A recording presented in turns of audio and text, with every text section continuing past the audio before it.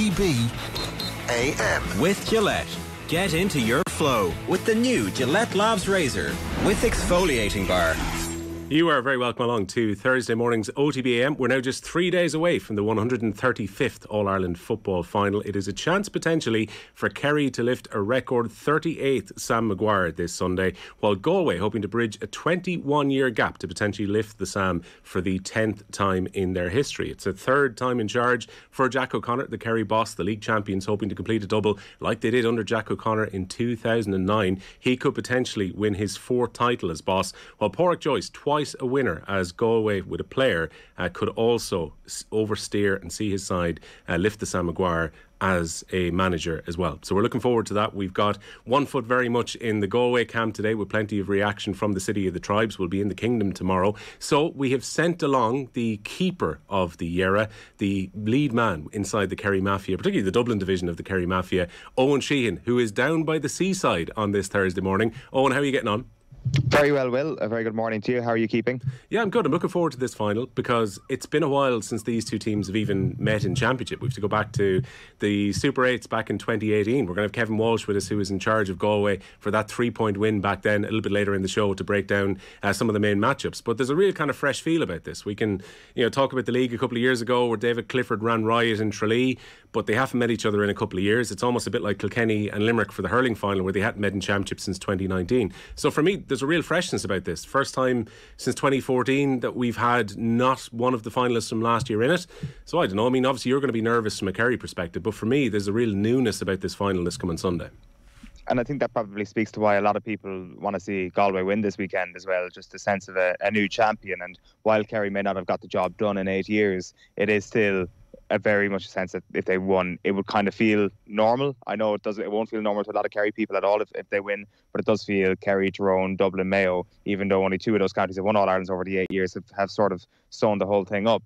Galway, as they did in 1998, have not come from nowhere, but they've sort of arrived with a perfect deal of momentum and could strike while they are in the hot, just like they did in 98. Like, I mean, being around the city and around the county yesterday, there are very, very unavoidable parallels with that team, whether it's Pádraig Joyce himself or a couple of other factors. They definitely feel that there is a big chance that they do arrive in the scene and they do just show up and win it. And we will be sitting here in a week's time watching the celebrations in Ayr Square or Tuam, and we'll also have a second edition of A Year Till Sunday coming out. So this is what people are looking out for over the next couple of weeks, this sort of throwback to 1998. Speaking about arrivals, when you went west of the Shannon, car trouble started to hit, and it was a kindly OTB fan who came to your rescue in your hour of need.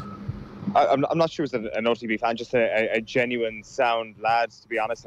As soon as I hit the Galway sign, like the welcome to Galway sign, my car started flashing. You know when you get all those flashing lights in the dashboard? The ones you ignore, yeah. It's the ones that you ignore. It's like hieroglyphics to me. I don't know anything about cars. And it was just like, okay, I've got to get all the way out to Connemara and back to the city and up to Tuam and back to the city. I'm not sure if I'm going to be able to sort anything out here. But I was in to Taft's pub yesterday with Pádraig and Martin Lally, and I was explaining my predicament to them. And they said, go down to the docks to VP Motors and they will sort you out. We just bought a car from there recently, and I went down to VP Motors and Fergal inside there, Fergal O'Boyle, an absolute gentleman. He sorted me out straight away, fixed whatever needed to be fixed. He told me what was wrong with the car, but that went straight over my head because I don't know anything about cars.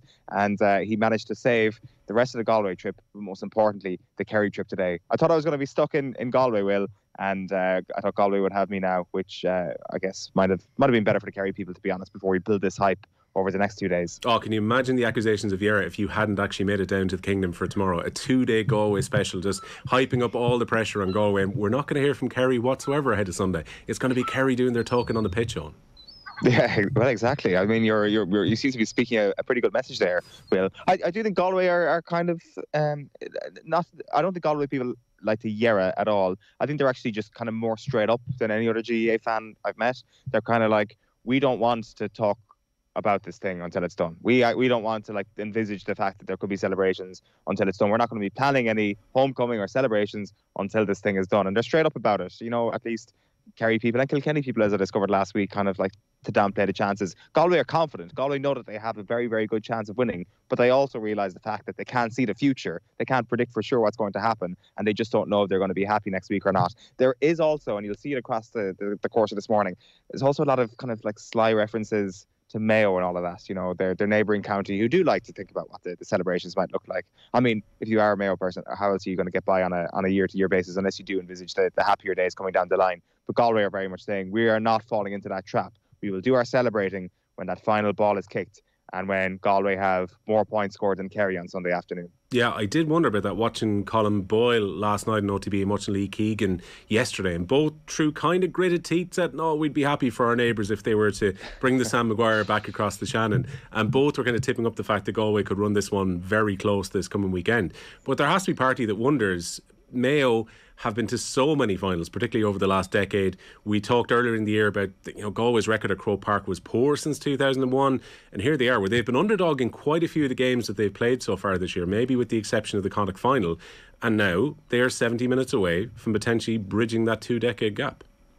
Yeah, like I'd almost be a little bit more worried if they were favourites going into this game. The underdog status has suited them perfectly.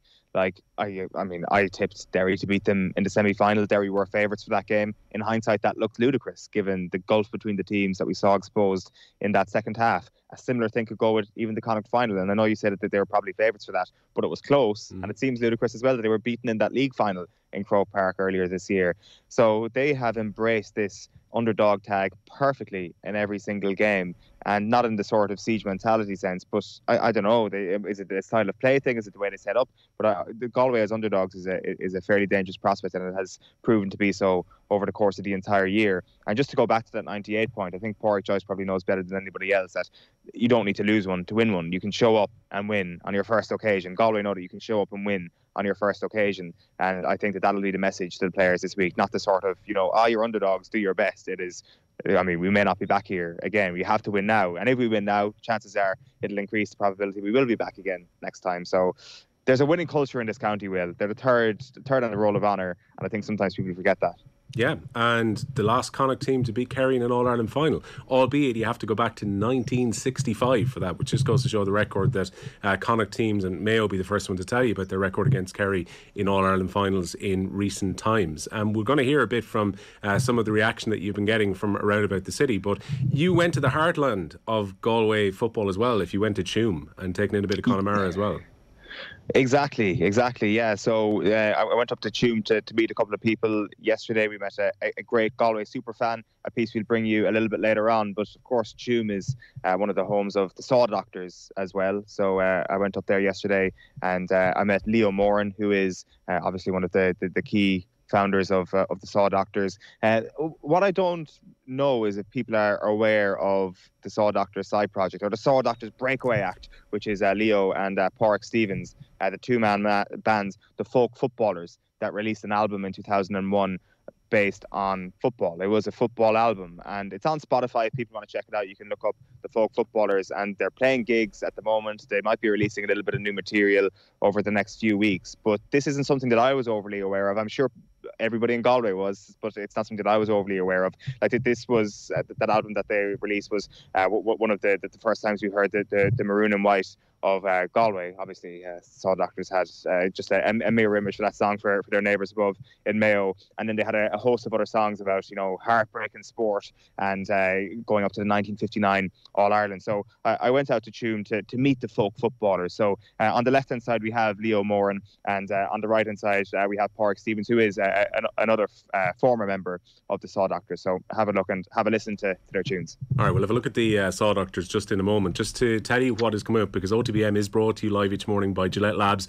for an effortless finish to your day. We're going to have plenty of Owen's content from Galway over the next hour and a half or so. As we heard there, we're going to hear from the Saw Doctors and get a live performance from the Saw Doctors as well in a moment. Then we will be hearing from Taft's Bar, some of these places that Owen has been visiting on his trip across the Shannon. Kevin Walsh is going to join us in the next hour, the former Galway boss who was in charge in the Super 8s, now coming up 4 years ago at this stage, where they won 113 to 110 against the Kingdom He's going to be looking at some of the main matchups from the game at the weekend and trying to stop David Clifford, who scored 3 goals and 5 points the last time the Kerry played against Galway, is going to be particularly intriguing. And then Ollie Turner from Galway Bay FM is going to be with us to give us a perspective from Galway ahead of the big game on Sunday. And then some Brian O'Driscoll goodness breaking down the third test and Ireland's historic series victory against the All Blacks from last weekend, from last night's show with Joe. Right, as Owen mentioned, here's some of the saw doctors from his visits around Galway yesterday. It's the Wednesday before the All-Ireland and we're in tune in County Galway with the folk footballers. We have a load of songs about Galway football. For instance, Galway, come on, come on. Galway, come on, come on. Galway, come on, come on, Galway.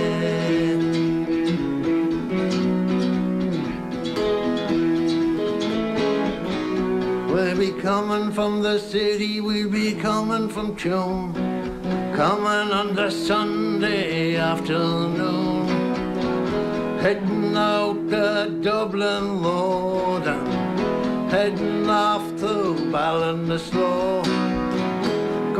There's an article in an old magazine I found in the house.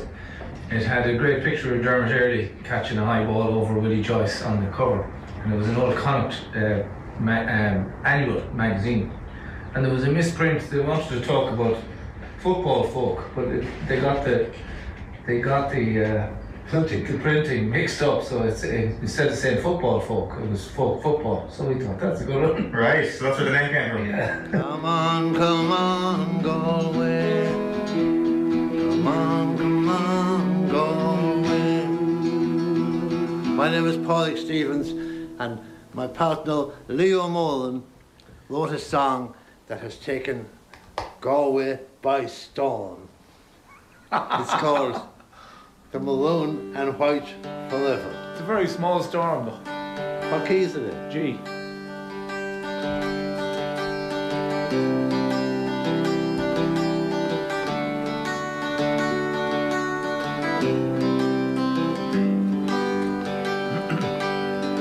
I dreamt I'd wear the jersey All Ireland final day. I'd stand out there in Croke Park, the mighty part to play. We'd run out of the tunnel to a great big Galway roar. We'd have our picture taken and head down to the goal. Line up with the captain, march behind the band, and when they play the anthem, we'd face the flag above the stand. 'Cause me heart is in maroon and white, I'll stick with what I know. Maroon and white forever, no matter where I go. I mean, it's interesting, isn't it, when you kind of like chart the wider sought-after universe, and you've got the maroon and white and green and red. Was it an answer song to the green and red? It wasn't really. The green and red just illustrates really how our rivalry with Mayo is a wonderfully friendly rivalry 95% of the time. And there's huge connections with Mayo here in Tuam. The schools here had boarders from Mayo for decades, and loads of people came from Mayo and came back to work here and got married here and all that, so there's loads of connections. Maroon and white forever, in hailstones, rain or snow. Yes, maroon and white forever, it's what I always say. Maroon and white of Galway, forever and a day. The maroon and white of Galway, forever and a day.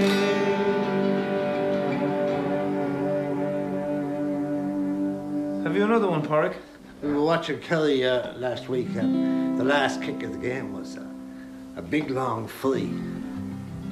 And the goalie came up, he wanted to take it, but by Jimmy he didn't get it. Leave me alone. So the lad who takes that free in the last kick of the game, this is his song. As brave and as bold as our fathers before. There's one chance to win, another to go. It's a chance in a million, I'll give it a try. Kicking into the wind with the sun in my eyes. Yes, we all know the story, history of old, how that bad blood got started the day that got stole. Still don't like losing. Do you remember the one about Sean Purcell and Frank Stockwell? Have a go at it. I never saw them play, but I heard about their feats. How one would get the ball and know where the other one would be. And we share in all the glory of their legendary wins. Sean Purcell and Frank Stockwell, the terrible twins. They both grew up together up above in Bishop Street. 'Twas football for the breakfast, the dinner and the tea. Sure, kicking on the street is where so many dreams begin. Sean Purcell and Frank Stockwell, the terrible twins. September 1959, Galway playing Kerry in the final.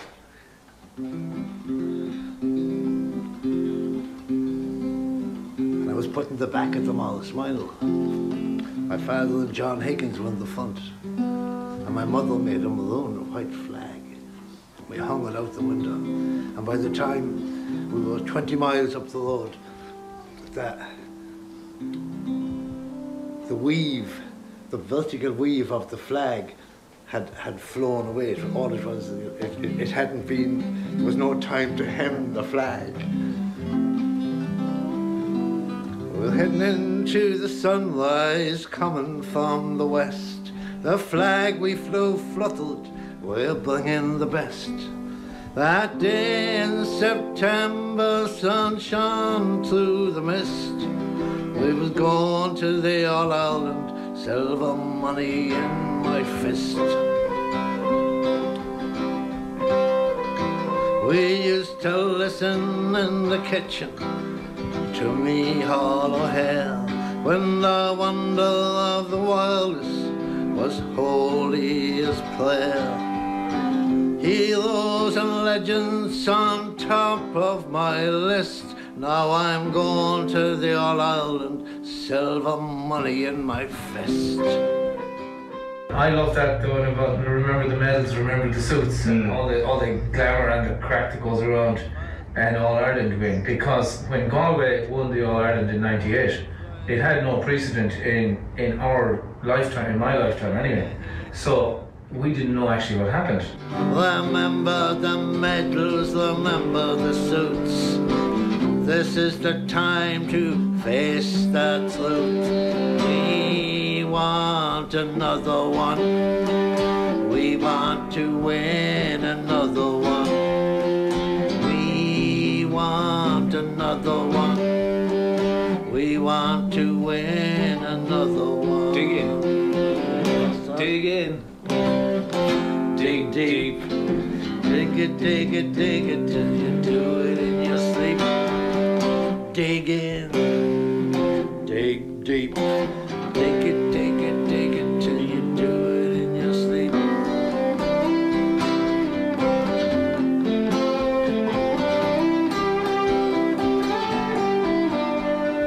We want another one. We want to win another one. We want another one. We want to win another one.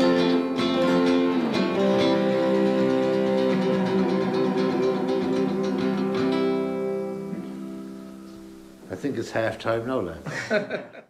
The folk footballers there here on OTB AM from Galway ahead of the final this coming Sunday. Owen, you've been blessed musically over your trips, given that you were talking about the Cranberries last week in Limerick, and Galway have got the Saw Doctors to give them their most important songs when it comes to celebration around the GAA.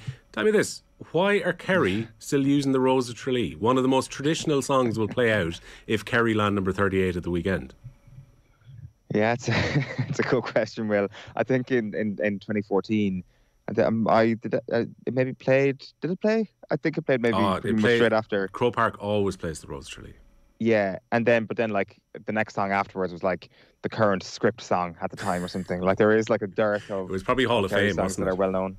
Yeah, exactly. That's probably still used. That's like the most kind of like mainstream GAA song that's ever been written. Like it just goes to like highlights packages of mid 2010s football. So I mean, yeah, you're kind of a little bit jealous when Limerick have the Cranberries and Galway have the Saw Doctors, and Kerry are still stuck with the Rose of Tralee. But you know what? It is what it is. There are lyrics in it that match the county, so you can't really complain. There has to be better out there. Like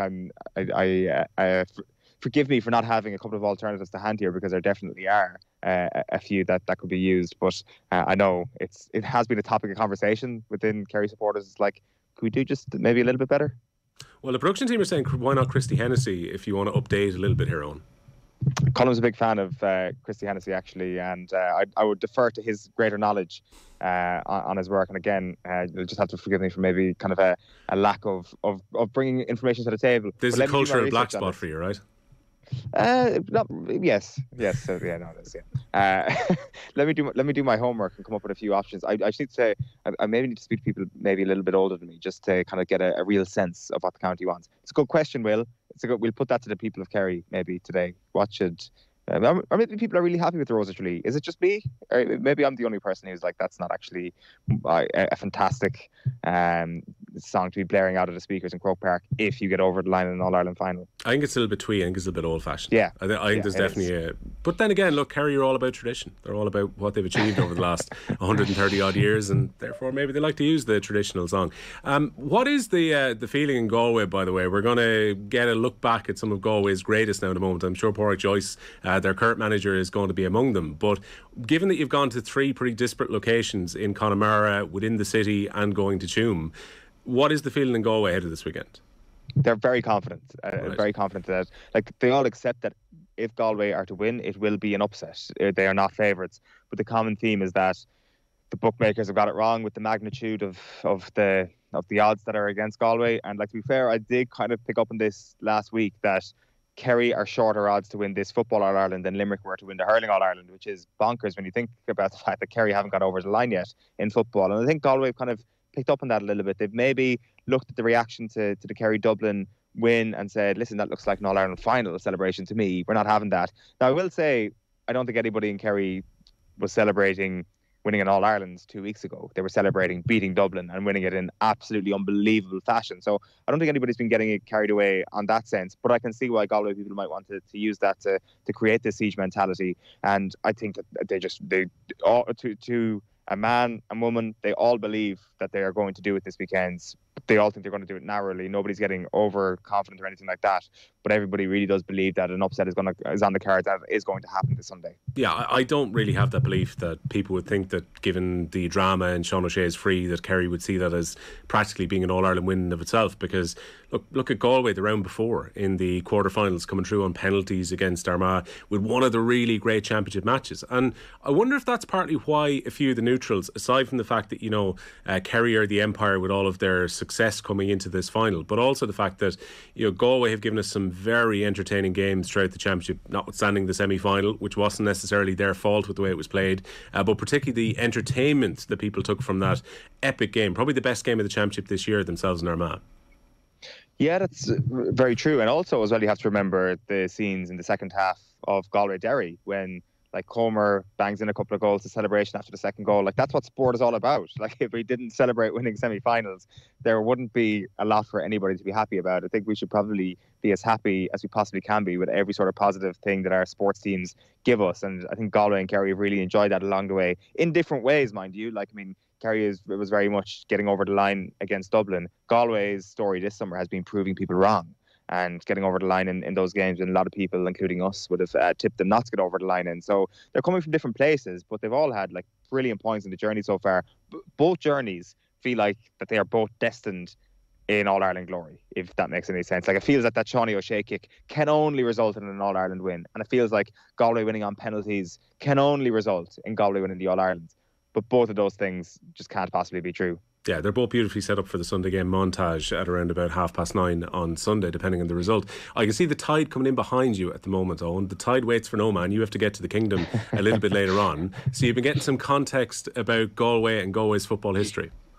Yeah, so this is a really interesting chat I did with a guy called Leo Courtney. He's based not too far away from Tuam himself. He's based in a townland called Caltra, not the Caltra of Michael Meehan, a different Caltra. And he is an encyclopedia of Galway knowledge. I actually sat down with him for the best part of an hour. I've distilled it down to the key 15 minutes here, and the majority of this, the second half of this chat, is about that Galway team of the great 1960s, and also a little bit back to the 1950s and the arrival of Sean Purcell, who is widely regarded as one of the greatest Galway footballers of all time and one of the greatest footballers of all time, and we just don't know enough about him. So I got chatting to him about that. But at the start, we have a good chat about all things current Galway.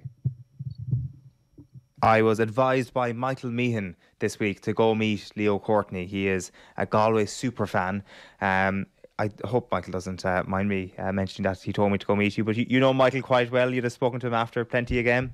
Oh yeah, I know Michael very well. Michael's our fourth top scorer in Galway's history. He has scored 14 goals and 112 points for Galway. Yes, I'm a great friend. I know Michael Meehan very well. And you know his stats very well. Where does he rank in the pantheon of great Galway footballers? Well, I have him on my canteen of great Galway footballers. I have him on the local paper there in my top 3 in the last 25 years. Right. That's how I rate him. I put Pádraig Joyce, Michael Donlan and Michael Meehan. And I suppose Jarlath Fallon and Tommy Mannion, Shane Welsh. You could go from 1 to 20 and you'd still leave someone out. And they said, but Michael, yes, he was in third place all, but Shane just pipped him the last day. Shane has gone into third now. Okay. Michael is down to fourth, and Cyril Dunn from the 3 in a row is in fifth. Right, very good. I am keen to talk about that 3 in a row team. When, before we do that though, was the first time you remember being at a big Galway match in Croke Park? My first time at a big Galway match, believe it or not, in Croke Park was 67. That was at the league final in 67 between Galway and Dublin. Galway won at 12 points to Dublin won 7. Now, I don't think we've beaten Dublin in a major knockout game, well, at semi-final or final stage, since that game in 67. It was the end of the first recall the Galway 3 in a row was in 63. We came through in Connacht and we beat Kerry in the All-Ireland semi-final. It was a low-scoring first half, 4 points to 1, but Galway came out in the second half. Kerry were leading halfway through the second half, 7 points to 2. And then Pat Donlan, of all people, a midfielder, Pat was at the right spot. He scored a goal. We got right back in it and we won 1-7 to 8 points. Dublin beat us in the final. Now, we beat ourselves in the sense that we had 12 wides, Dublin had only 4. Dublin scored 1-9 and we got 10 points. We were disappointed, but it was probably a blessing in this Stars, because we're a young team. And in 64, who did we meet in the All-Ireland final? Kerry. It was a cracking game, 15 points to 10. All of the Galway 6 forwards scored that day, with Cyril Dunn getting 9. A great win, and there was an old man up this side of the country at the time, and he says, well, to beat Kerry in an All-Ireland, it's worth 2 All-Irelands. We did it again in 65. Then the 3 in a row was competed in 1966 when we beat the Royal Meath, 1-10 to 7 points. Matty McDonough got a goal, and Matty was the Texaco winner. There was the old Texaco award. Now it's Player of the Year. It was Player of the Year that time, which was the Texaco award. Matty was the Player of the Year in 66. Noel Tierney was the Player of the Year in 64, and Martin Newell was the Player of the Year in 65. And when we came out of Croke Park in 66, if you were told back then that you wouldn't win another All-Ireland until 98, you would say there was something somewhere wrong. I'm looking forward to Sunday. Now, Kerry comes their side of the draw, and Limerick, and they beat Cork. Cork beginning maybe to, but they just don't seem. A great game with Dublin. That was a fantastic kick, all fairness. It was a huge kick. 1 minute before the semi-final, 1 minute I'd want Dublin, another minute I'd want Kerry. But at the end of the day, I was saying to myself, Kerry, they're country people like ourselves, and also it's worth 2 if you win. It's worth, well, we'll take 1 if we win, it's worth 2 if we win, yeah. We have good forwards, in fairness, Shane Welsh and Robbie Finnerty and Comer, of course. Comer is flying this year. He has something like 2-9 scored from play in the championship. I think he has 10-44 scored in his championship career. But yes, 10-44. But yeah, and a few more, Paddy Kelly. But everyone, the only worry I would have now, and I hope I'm wrong, because I want an All-Ireland. I'm a man in a hurry, I'd love an All-Ireland. Is our bench strong enough? That would be my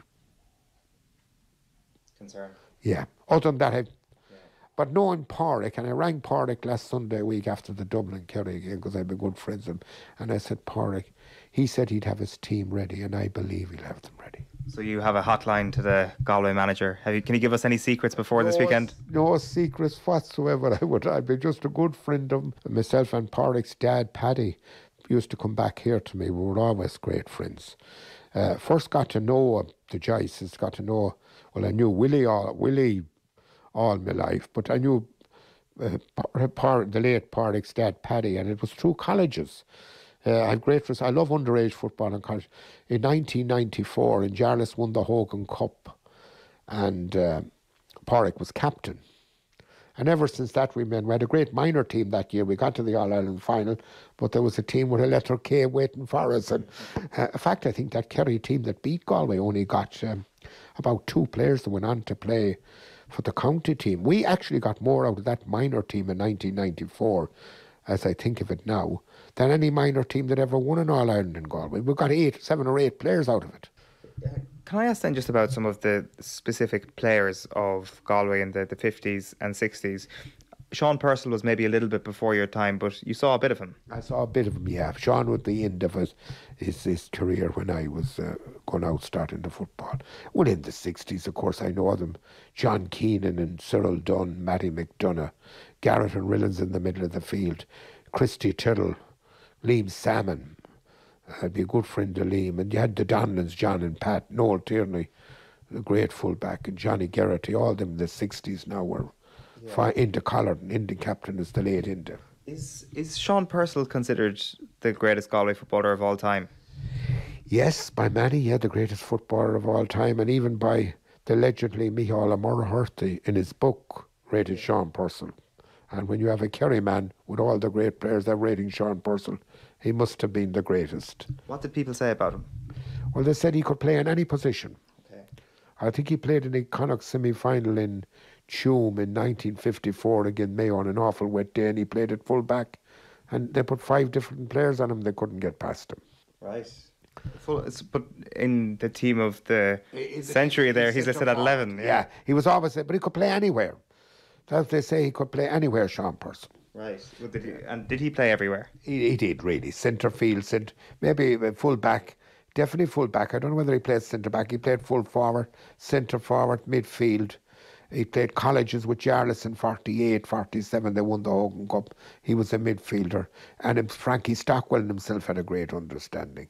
They were known back then as the Terrible Twins. Stockwell was another midfielder. Stockwell was a full forward. Okay. And Purcell, there was a great story told about the 1957 league final when it was level with about 5 minutes to go with Kerry, and there was a fellow called Ned Roach. He was playing full back for Kerry, and he was marking Purcell and doing a pretty good job on him.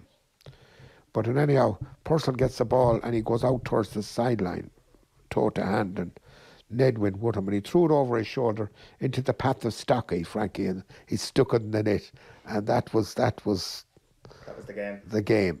And there was the legendary story told about Pat Donlan in 63. They claimed down in Kerry that Pat Donlan was on his knee, hurt a bit, but he got up awful quick and scored the goal. And of course, Matty tells the story, the late Matty McDonough. He tells the story about the National Football League, the home final of 65. There was a trip to America at stake. But coming up with about a minute or two to go, Kerry had just taken the lead. A great Kerry player called Bernie O'Callaghan just put Kerry ahead 8 points to 7. But Galway come up the field and Matty gets the goal ball. Whether he touched it on the ground, it's hard to know. But into Seamus Layden, a cracking goal, and Galway won. But about 40 years later, Matty was playing golf below in some part of Kerry. And this old man was walking along and he said, Matty McDonough from Galway. He said, Matty, you picked the ball off, you fouled the ball. I didn't, he said, I don't understand golf. I'm playing it. I don't mean that little ball you're playing out there. He said, you fouled the ball in 65. They never forget. That's one thing Kerry never forget. Absolutely not. They're still, I think, talking about the famous 82 final, the Seamus Derby goal. So that'll still be talked about for a long, long time yet. Yeah, that's really interesting. Like, then when it comes to like the nationwide appreciation of those Galway players, like obviously there was huge appreciation within this county, but when it comes to say like the team of the century, the team of the millennium, like the national one, who else other than Purcell makes those teams? Well, on the centenary year, Enda Collin and Sean Purcell, Enda at number 2 and Sean Purcell at centre forward. And at the turn of the century again, the millennium team, it was the same 2 players. Same 2, okay. Yeah. It's interesting then. It is mad. I didn't realise that he played full back because, like as you say there, he's at 11 in your Galway team of the century, and obviously I've seen very, very little of him. I always had him down as like a midfielder or a centre forward, but he could have been one of the great all-time full backs had he been played there all the time. Full back, yeah. He played against Mayo and they won the toss and they led 2-3 to a point at half time, and there was a storm out, a bad July day. We normally don't get an odd one, but he still held Mayo out and they won 2-4 to 1-5. Okay. Our own club man from Carlow Stranair scored a goal and 2 points that day, Tom McHugh. Sean he must have been a genius, really. Everyone talks about him. Mm-hmm. And did you ever get to meet him? Oh, I did, of course. Yeah. Oh, I got to meet him, yeah. What was he like? He had always a great word. How's it going, Sham? Well, that's the word they use in Tuam. Sean I got to know him very, very, very well. Was he interested in Gaelic games after his playing days? He was, but he was also interested. I remember we going up one night up to a place in Athenry, Jerry Corbett. He has a GAA museum up there, and we were brought up. Corfin, right? He's above in Athenry. Oh, we went up and. A man over in Corfin there, Paddy Keaton and myself, and we brought Frank Stockwell and Sean Purcell. But Sean was very interested in looking at, not at the old football we look back, but looking at dog racing. He loved the greyhounds. Right. Such a greyhound won this, and there was a story told one time in '59 about a greyhound that night for in All Ireland, Sean had a greyhound running in Shelburne Park, and Star Bright, and he won. But I reckon Sean brought the greyhound back down to Tuam that night. And the next day was the All-Ireland final. But that's the way it was back then. Okay, so he travelled up and down from Dublin twice in one weekend. Twice in one weekend, yeah. He was that type of... He was a gentleman. Died far too young, I think. But that's... Yeah, I knew Sean. I knew Frankie Stockwell very well. And the dogs was probably one of the reasons that Micheál O'Meara Hurtig took such a warming to Shawnee Purcell as well, because he would have been big into the dogs and his nights at Shelburne. Big in Shelburne, and they went to school, to college together. They were both teachers. That's right. They went to college, and Micheál's first commentary, I think, in a match was 1949, which was a very big back then, the Railway Cup. Yeah, huge. And Purcell was obviously an icon of the Railway Cup. Icon of the Railway Cup, the same as Christy Ring was with the Munster hurlers in the Railway Cup. Do you think enough people know about Sean Purcell in the modern era, because he is this legendary figure, kind of like Ring, where a lot of people, we know the name, but none of us have seen enough footage, because there isn't enough footage out there. Do you think that in the modern day he's appreciated enough? Well, I suppose it's a different game. I'd say an awful lot. Well, I suppose in the modern day wouldn't know of, but yeah, he would be very appreciated, certainly in all over Connacht. He'd be appreciated, certainly in the older generation. The younger, it would be very hard to tell. Well, there was a story told that grey bearded men, back then there was something wrote in a paper that grey bearded men would tell the story of the terrible twins, Purcell and Stockwell, would tell their children's children of the terrible twins. But it's like telling a young lad today now that idolises Shane Welsh or idolises Dave Clifford about the Bomber Liston or about Mike Sheehy or about Cyril Dunn or Sean Purcell. It's in the times, I suppose. I know this is a difficult question, but if you had to pick one modern footballer that resembled Purcell the most, who would it be? Kieran Kilkenny. Okay, right. Yeah. I think he's related, I think, to Purcell. Yes, actually, yeah. Kieran Kilkenny, I think he's excellent. As he's was, and he's retired now, Bernard Brogan, to me was a classic as well. Kieran Kilkenny, I would reckon, on that. Yeah, Kieran Kilkenny and Tommy Carr, right, are descendants of the great Sean Purcell. Yeah, Tommy Carr. Tommy Carr is married to Sean Purcell's daughter. Yes. And Kieran Kilkenny's father, I think, was first cousin to Sean Purcell. Kilkenny's not bad. Oh, Kilkenny, wish to God we had him on Sunday. I would love him. He's super football. And that's his relation to that Niamh Kilkenny that plays with the Galway Camogie girls. Another team that's filled our heart the last couple of years with the Camogie they're playing. And I love that game as well, the winning 2 All-Irelands out of 3. And you can catch that full chat with Leo Courtney across our social channels across this morning. OTBM is brought to you live each morning by Gillette Labs for an effortless finish to your day. Now this week on the Koi Gig Pod, Kathleen McNamee and Karen Duggan were all about the Euro 2022 quarter-finals. England the first side through to the semis after their extra time victory against Spain last night. Here's Kathleen and Karen chatting about tonight's showdown, that is Germany against Austria. The OTB Koi Gig Pod here on OTB Sports is in association with Cabri FC. They are the official snack partner to the Republic of Ireland's women's national team. And after that, we will hear more from Owen as he chats to the Galway legend, Sean O'Donnell. OTB AM. This is OTB Sports Radio. This summer, we're bringing you double Koi Gig. I thought that was going to be a much tighter game. I cannot tell you the audible gasps that there were in the press box yesterday. They looked as stunned as the team on the pitch did. I thought that they were stronger than that. I thought that they were tactically more aware than that. For the best insight and analysis from this summer's Euros, subscribe to the Koi Gig Pod on the OTB Sports app now.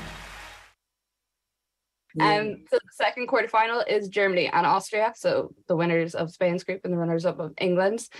Germany have been very strong. I watched them at the weekend, and they're just so commanding on the ball. They know exactly what they want to do with it. Yeah. Slight thing maybe with their goals that they could be scoring a bit more for the shots or the possession that they have, but I can't see them tripping up with Austria. No, neither can I. They're too good defensively. Everything they do has so much purpose. They've come out and really impressed in this tournament. I think they've had a really good run and they've really enjoyed themselves, and it's been great to see their kind of press conference antics and the scenes after they beat Norway. I mean, it was wonderful to see. It was, again, one of the highlights, just the underdog coming out, and the less said about Norway's contribution to this tournament, the better. But it's great to see a team like Austria break through, and they'll have their work cut out against them against Germany. I think Zinsberger will be quite busy. But again, if they can frustrate Germany for large parts of the game, I think that's important. I don't think we'll see Austria come out and play too expansively. I think we'll see a similar setup to what they did against England, where they did press early on and they tried to put them on the back foot, but then they did get deep and start to deny some space. So they'll know that the Germans are very strong and very powerful. They'll try and slow the game down and just kind of cause as much frustration as possible. But I've been so impressed with the Germans. Is there anyone in particular on the German team that has stuck out to you as someone who's having a great tournament? Do you know what? I think that they're a real team. I find it hard to kind of pick one person. Also, I'll be honest, I'm not as familiar with a lot of these players as I am with some of the English players, and it's kind of been a treat to see these players. I'm like, oh, where's he playing? And to be fair, the German league has always been very, very strong, but it seems to be it maybe was in the shadow of the WSL for a while, but now you're seeing Bayern Munich offering big contracts and people start to leave the WSL and maybe go back to Germany. So it shows that there's massive strength there that we probably don't know about, and maybe because of recent results we overlook Germany a little bit, but safe to say they've been back with a bang in this tournament. OTB Sports in your pocket. Listen to OTB Sports Radio 24/7. Until that habit is broken, do you not realise how crazy those things were? Watch your favourite OTB videos. The benefit of being suspended, me and Scalzi were out every night, a couple of nights before the game. Read all the latest sports news and opinions, all in one place, the OTB Sports app. Listen, watch, read. Wherever you are, we're always with you. The OTB Sports app, available to download now from your app store. OTB AM. With Gillette. Get into your flow with the new Gillette Labs Razor with exfoliating bar. Okay, you're very welcome back to our Galway special here on OTB AM. We have made it out to O'Callaghan and Eoin Sheahan, and I'm delighted to be joined by Sean O'Donnell, who was, of course, on the All-Ireland winning teams with Galway in 1998 and 2001. Sean, how are you getting on? Thank you very much, Owen. I'm good this morning, thank you. Lovely to see all the bunting coming out here, all the Irish names and the Gaelgores and the people from the Gaeltuchts getting well supported in this part of the world. Is this a real source of pride for those players on the team that are from the Gaeltuchts? I suppose we got to think we're so proud of Sean Kelly because he's the captain of the team from O'Callaghan who would be in the Gaeltacht here. We have then you came through Spiddle in on the way out of Fintan O'Lye. So we're good. We're very happy because I suppose the Gaeltacht and the Gaelgory would have a strong, I suppose, tradition with the Galway teams, the winning teams going back over the years. So we're very proud of them and what they've achieved today because it wasn't easy. It's been a long time waiting, like since we're 2001, so it's a long time coming.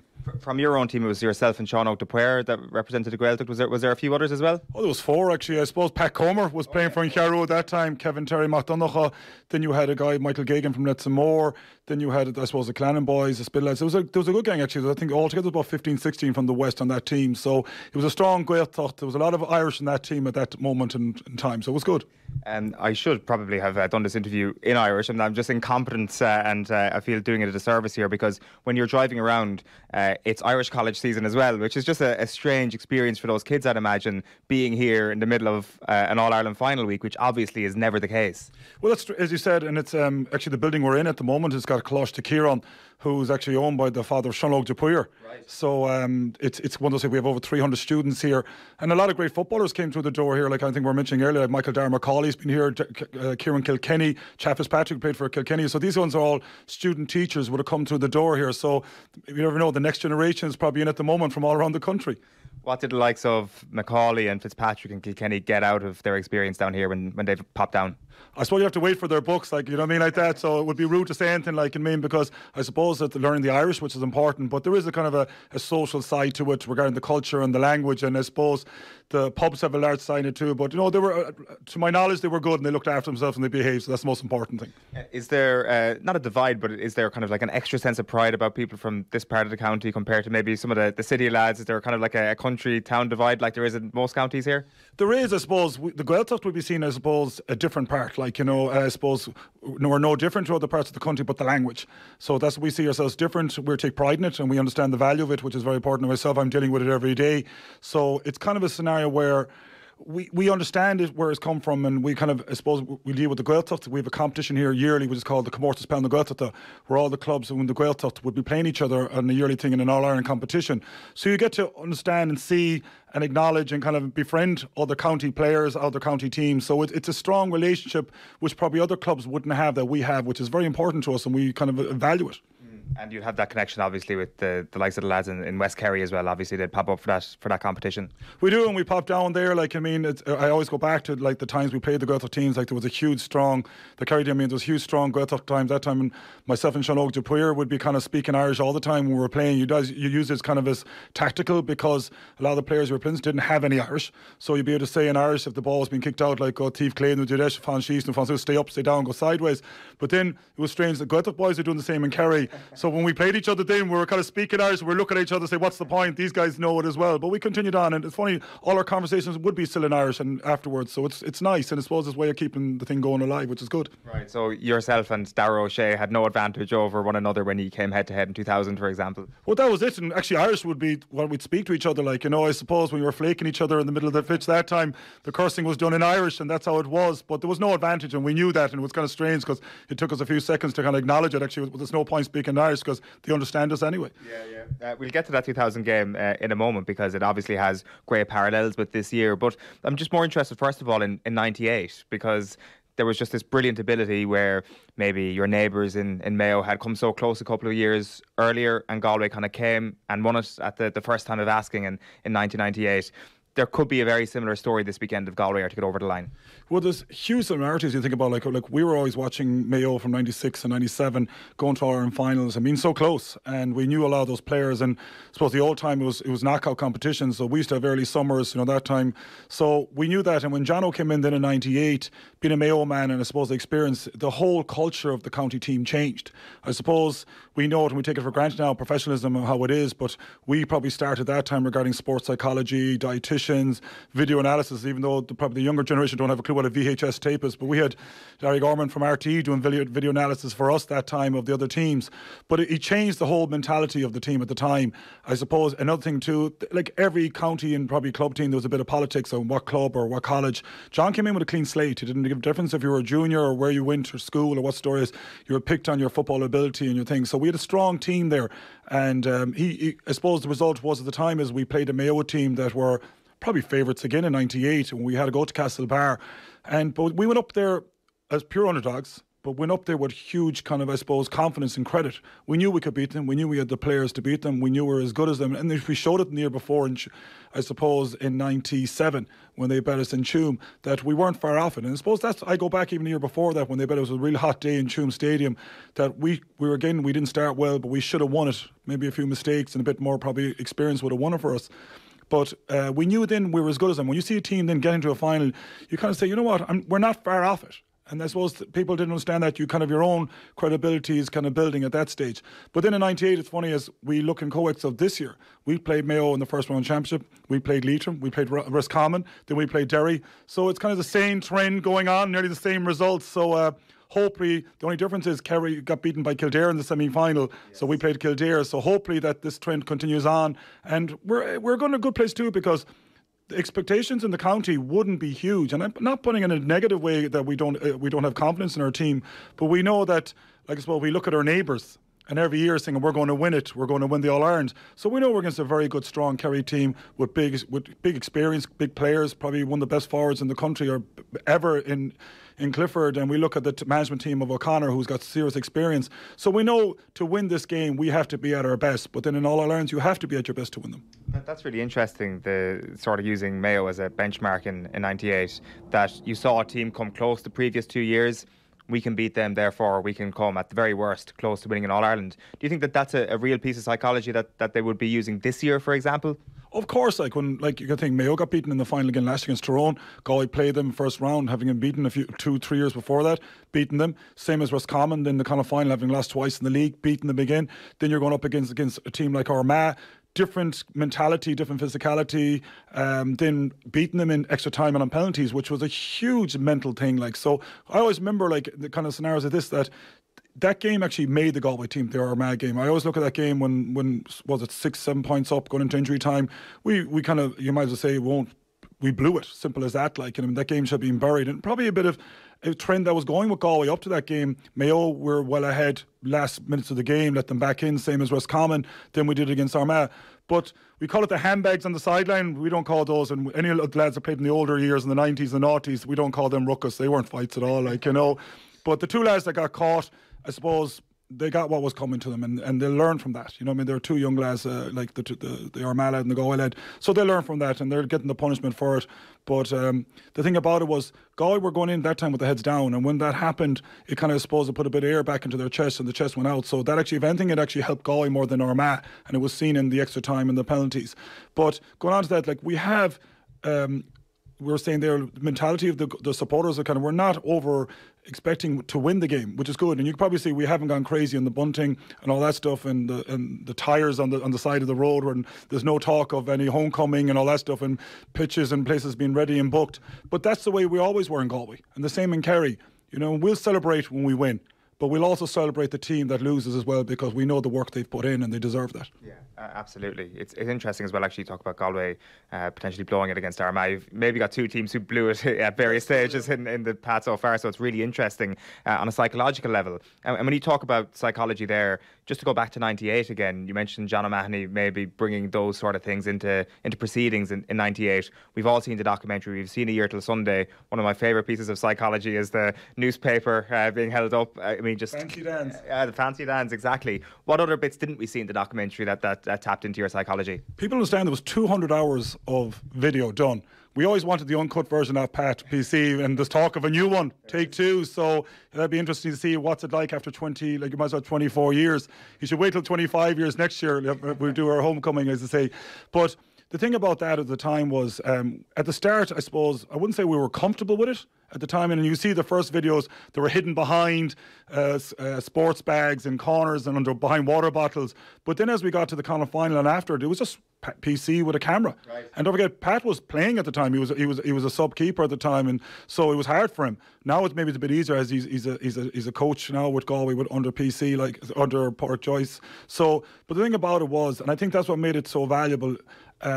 He was able to do it and to see I know a lot of teams tried it before, but never actually got to the Holy Grail. And I suppose for people, as you said, the sports psychology, a lot of supporters still do think we just go training and that's it, and we show up at the day of the match and there's no more about it. There's a huge amount of work, and it's changing every year. And the amount you might as well say they're pure professionals like that. There's no difference than a GA player today, county GA player as a soccer premiership player. They have to do the same commitments, which is kind of a scenario, same sacrifices, you might say. They're not even commitments, they're sacrifices, bring family, work, everything. And then we only see one team win. And we forget the teams that fall. There's no difference, and I'm not picking Leitrim as a bad team, but those players put in the same sacrifices as the team like of Dublin players were doing. But the thing about it is just to be the team with the better players or the better background or the better financial thing. So regarding A Year Till Sunday, I suppose it showed behind what was going on. And it wasn't all pretty, and it shows that, like, you see arguments, you see players, and I got a bit of stick on that video too, like, and that's what it was. But it also shows us what you do before the match, going up in the trains. Like, people didn't see parts where Jono brought us up to Croke Park before the semi-final. We're at the All-Ireland semi-final hurling. And the reason being is a lot of us never saw Croke Park, the new Croke Park at the time, the dressing rooms and the warm-up pitch, and what he was trying to do, which is sports psychology, the mental side of it, the sound side of it. So when we arrived at Croke Park for the semi-final to play Derry, we weren't in awe of the stadium. We were here last week, you saw it. Right. We were brought up to the hurling All-Ireland final. We were there, and I always remember this from Jono, and this is something I remember is the game was over. Kilkenny were after being beaten by Offaly, the famous Offaly-Kilkenny final in 98. And we're all ready to go, and John said, stop. I think we're on the Hogan, Upper Hogan at the time, and he said, stop, and where would it look? And he pointed over where the Kilkenny boys were, the further on the Cusack side. And he looked, and the downside, you could see the Offaly boys celebrating with the McCarthy Cup, and he remember looking to us and saying, where do you want to be in 2 weeks' time? On that side or below? And it's a mental picture. And these things do stand to you then when you're playing, when you hit the wall and you start thinking this, where do I want to be? Do I want to be the winning side of it, or do I want to be the losing side of it? So he was very shrewd, smart, teacher-like way, but he was before his time, and the stuff like you never went on the pitch unprepared. Like regarding his work or education, he was always there asking the questions, are you all right? He brought in a sports psychologist. We thought he was mad, I suppose the sports I thought we were mad as well. But there were the stories that happened. I remember I had a meeting with a sports psychologist. I remember when I was working, and John said, do you want to meet Bill? And I was saying, why do you need Bill? I'm too busy, I'm working and all this stuff. He says, no harm, Sean, to meet him. I was saying, why? And then I was thinking, was there something wrong with me then that he wanted me, you know what I mean, like this, where they're taking it for granted now. And I remember we met in a hotel there, Connemara Coast, and we were just having a chat over a cup of coffee, and I was kind of thinking, listen, I'm too busy for this, what's the story? And what came back was, I suppose, my preparation for games was, I used to laugh and joke. And that was me that was my way of handling nerves. It would be just being kind of joking around in the dressing room and like that. And I suppose that those other lads then weren't liking me joking around where they're trying to be serious. So I suppose the deal we got was I had to go into the shower before matches, just mess around. So the other guys, that's your sort of sports psychology in the 90s, like, you know.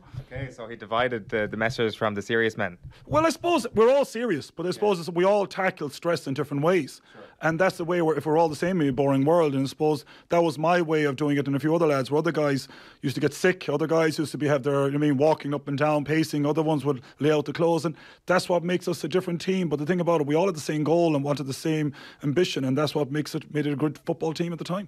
That's a really interesting one about Jono bringing you to Croke Park beforehand. So, like, do you actually get down to the dressing rooms even when the hurling semi-finals and final are on, just to get a look around what's underneath the stadium as well? It was afterwards. We went in afterwards. So it was strange because, like, I know some of the lads were there in '95 when they got to the semi-final, but it was a new team. It was an underage team as well. Like, that was the Porrick and those.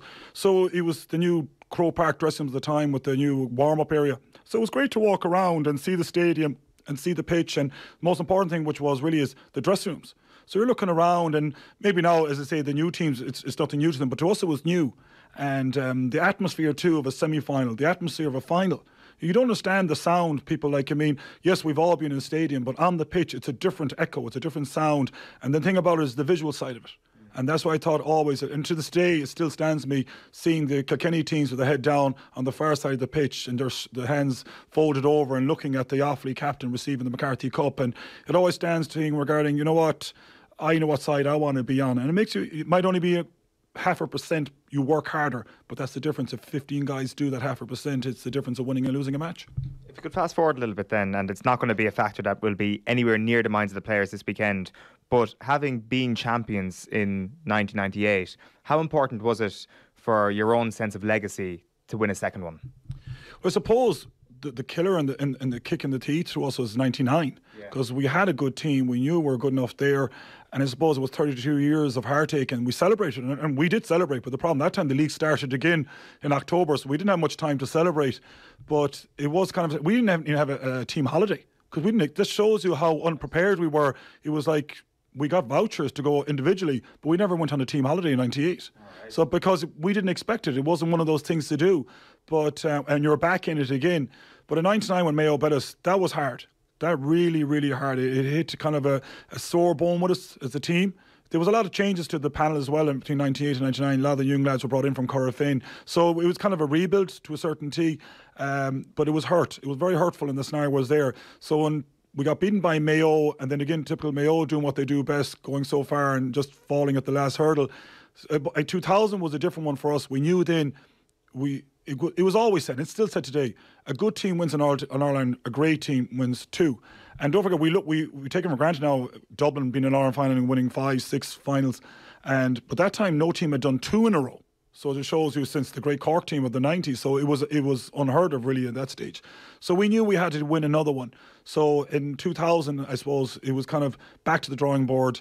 We weren't All-Ireland winners, champions anymore. We were just another kind of a team trying to win it. So we, again, after 2000, I suppose we look at it, I think we played Sligo and we kept them scoreless for a whole half, which is unheard of in today's championship. I think it was 16 points to no score at half time. We played Leitrim in the Connacht final. I think Leitrim only got 1 point in injury time. So we were a team with a mission. You know what I mean? We weren't taking any prisoners. A bit like the Dublin team. You know the way we kept the foot on the throat. We just kept going. But then I remember it was a hard game. I think the semi-final against Kildare. I remember that time it was a kind of a wet day in Kildare.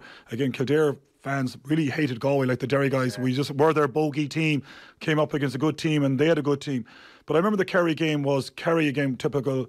It's an old scenario. You really aren't great champions. You beat Kerry, and I suppose you can say where Limerick last week too with the hurling, they had to beat Kilkenny. Sure. And I suppose for us that time we knew we were good enough. We were going in kind of a bit as an underdog as well, because this was a serious Kerry team with some serious stars. And I suppose we look at the first game I think we started very badly. Kevin was injured at the time, who was a huge loss for myself in midfield as well, because the experience that he brought, in his wise old head as well. He thought that himself anyway, but we'll say that to him anyway.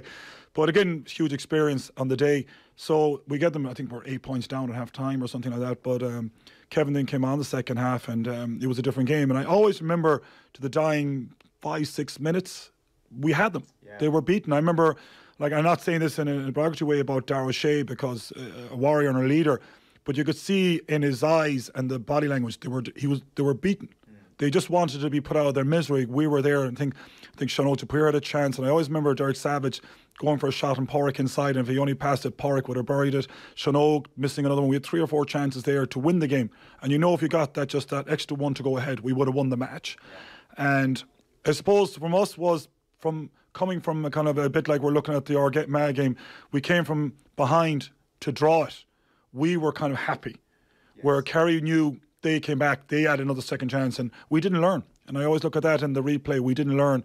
And even though Declan Meehan got an unbelievable goal, and Morris Fitz, an honour for likes of me to play on the pitch. Like, people understand, we talk about the great players now of the Cleveland Clipperds. Morris Fitz was an absolute genius. He was a magician with the football. He's not many players you could say that could play in goal and play corner back and play also corner forward. He was unbelievable, and respect him for that ever, and a gentleman on and off the pitch. But we just didn't learn. And it's not in kind of correctly or defect to the management or the players, just they just wanted a bit more on the day, and that's what happened to us in the replay. So it was a hard one, because it hadn't been a long time. I always remember the first game going to, I think it was the City West we went to. It's a weird thing sitting down, and you just want to go home. Yeah. You don't want a dinner, you don't want to talk, you just want to go home and just get back on the pitch again, and you're there going through the whole motions of an after dinner of a defeat or something like that. So it was hard, because we had 2 weeks of a draw and a defeat dinner. And it didn't. And I think all those things stood to us in 2001, where we knew we just didn't want to taste that defeat again. And you'll always hear players saying you need to lose one to win one. I don't believe that. No, because I was going to ask, those 2001 happen if you don't lose 2000. I always say if we'd won 2000, we probably wouldn't have won 2001. It would be one. I don't know why. Just one of those things.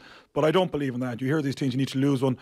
Look at Mayo. They've lost enough. They haven't won one. So how many do you have to lose?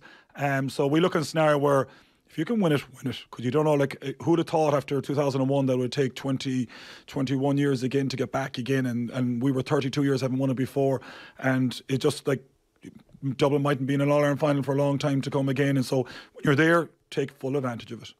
That's a really interesting juncture in football as well, that 2000 final. The 2001 final probably more accurately, because it's the last one before Ulster have this huge revolution, and it changes the game really. And it kind of feels like even the Kerry team that wins in 2004 is very different to the 2000 team. I know it's not, there's a lot of similar players, but it feels like a different era of football. What was your experience as a player post 2001 when Armagh and Tyrone started to dominate? I suppose the thing about them, we loved playing the Northern Boys. The Northern Boys brought a bit of kind of hardness, a bit of steel to games. And I suppose the Galway team at the time, we had a very strong spine. You had players like Thomas Mannion, was the heart of steel, myself, Kevin, you had Gary Fahey, you had players, we loved the kind of the physicality. I remember that time in 2000 and 2001 playing Armagh. And I'm not saying this, but they thought they were tough and hard. And they brought that because it was in their mental kind of DNA. But then when they met Steel with Steel, they didn't like it at all. And I suppose we used to kind of love it then, because, come on, bring it on like this. Where I suppose then when they played the Kerry teams and all that stuff, where they brought this kind of, as say, mass defence and area like that, it suited them. Because then you have the likes of the Kerry forwards who were unbelievable forwards, but they didn't like to be pushed around. And I suppose that was a problem with Galway. And going back even to 2000, we played Kerry playing football. And maybe that was a mistake we did. We went, as we fought fire with fire, and it doesn't work. Where sometimes you have to bring a different game, and maybe that was a problem. We didn't have a plan B. And sometimes you do have to see what other teams' weaknesses are and what their strengths are, and go for their weaknesses instead of going for your own strengths. And maybe I always look at that. Maybe we played Kerry playing football. And I know a lot of people now are looking at even at this weekend. They're both the same and 2 footballing counties, and it won't be so pretty. Trust me on that. But going back to your question on the Northern Boys, it was just the mentality, and I suppose it was a golden era of Ulster football, but it was a golden era of hard football, that kind of way. And that's where the Galways, we were kind of, a lot of us had retired at the stage. The Mayo boys were coming out, there wasn't a strong time there. Kerry was in the same boat, Leinster had totally disappeared at that stage. And it was just, any team that came out of Ulster, they were black and blue, but they knew how to win. I'm not going to say ugly, but they knew how to win not the nice way. Yeah. And that's what happened, and that's why they were so successful. You mentioned the retirements there. Other than that, what did happen to Galway in the 2000s? Well, I suppose it's like every team. And it happened to Kerry and stuff like that. It was just a scenario where we had such success. People forget, we all played in 4 All-Irons, 2 league finals. We were just a good team at the right time. But what made that team was, it was a mixture of old and young. You had players, and I won't call them old, but you had the Kevins, you had the Thomas Mannions, and these players, and Mac and Goal. And I suppose Sean O'Callaghan, where you had these guys who were really at their peak at the time of their playing career, and you had these great absolute whiz kids you had the likes of, as we call them, Michael Donlan, Porrick Joyce, Paul Clancy, Derek Savage, unbelievable footballers, and Thomas Meehan, Declan Meehan, and then all of a sudden you had this just perfect mix, and that's it. You had experience, youth, speed, strength, everything, and then all of a sudden, like everything else, it's hard. Then it's not like today, the careers, the families, and all this comes in, and the same old slog. People are saying Galway's a big county. I used to leave my work here at 4:30 in the afternoon to be training in Ballinasloe at 7:30, 3 hours, and then you'd be leaving there 10:30, home at 1 o'clock in the morning. So people understand that's a hard slog. There was no motorways that time. You'd grab a few sandwiches and a carton of milk and you go home. And that's poor me, but that's what it was. You always train in Ballinasloe? We used to train once a week coming up to the championship because the boys in Dublin. We used to train in Monavea, but Monavea is still another 50k from here across the city. So then Tuam. So you got people understand Galway's a large county, and you're talking, for me, the average was always an hour and a half travelling there. So 3 hours travelling just to a training session. So it's tough. Is that we'll come back to that in just a sec, but is that something that has gone in their favour recently? I've no idea now. We're a lot of the Galway lads based in Dublin pre-COVID, and has things changed? Because I know Mayo commented on that when COVID arrived, that when they got to a couple of All-Irelands during COVID, it was it's great to not have to train in the middle of the country somewhere. Has that been a factor at all for Galway? I don't think so, because majority of them would be based around the city, around Galway, and students. And if you look at the majority of all county teams, they're more school teachers or they're students or reps or something like that. So their kind of lifestyle is based around football. And you can see that, and that's the only way. If you have a 9-to-5 job, it's serious sacrifice. And you look at McCarthy, these guys, and McCaffrey, as a doctor, it's impossible. It's impossible to have anything else. You cannot keep both sides going, because something's going to break in the end. So we're looking off that. I know we have students up in Dublin as well, and a few around the county, but these guys train with their colleges. They're with the Siggers and stuff like that, and they're just primed athletes, that scenario. So they're well looked after. The motorways make it a bit easier. You from Dublin to Galway, you'd be out in an hour and a half. Don't forget, I was doing that as well nearly every night. So it suits them. So it wouldn't be a huge factor. I suppose what the COVID was, everybody was working from home and that kind of scenario. But that was another animal, which is I'm glad it's over, because it was tough. It was serious hard playing without anyone watching you and stuff like that. It was tough, and pods and all that stuff. So I hope we don't have to go back there again. Just one last thing I wanted to touch on from that 2000s conversation we were having is, I guess it kind of fits into the bit we were talking about with regards to Armagh and Tyrone. And Galway eventually do turn to an Armagh man to try and change their fortunes around in Joe Kernan in 2010. You were in his backroom team at that point. Can you talk us through how that happened and why it was Joe in the first place, and your own experiences that year? Well, I suppose people understand Joe's mom is a Galway woman. She was from Ballinasloe, and Joe always said that he would never, ever manage another team but Galway.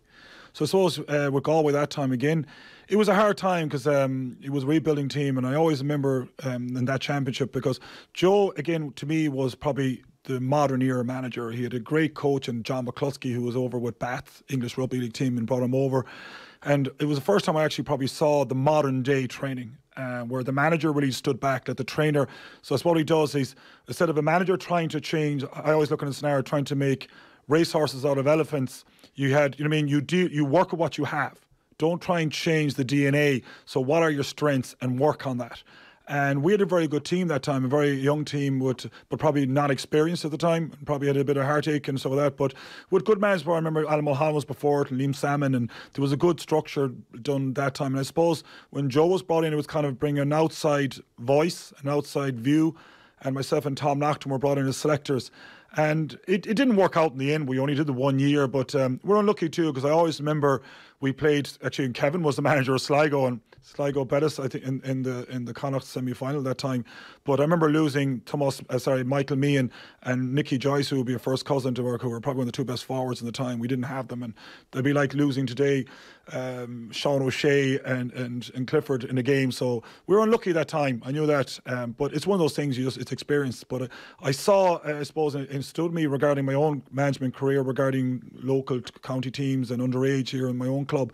I learned a lot of how to kind of manage teams and drills and stuff like that. And it's the modern player and how you have to live, and regarding sports psychology and dietitians and video analysis and all that stuff. So it was interesting, and I learned a lot. Yeah, if your All-Ireland winning years were right before Revolution, so was that time in 2010, right before the Dublin Revolution. So you're kind of at the centre of two really important junctures in modern Gaelic football. Correct, but I suppose I went from, I suppose you might as well say, I went from the black and white to the colour to the, as I say, to the modern, as I say, digital TVs, the HDs. So, but it's an interesting one because at the end of the day, the players are still the same. The same skills as what you're trying to do with them is actually get the max out of them.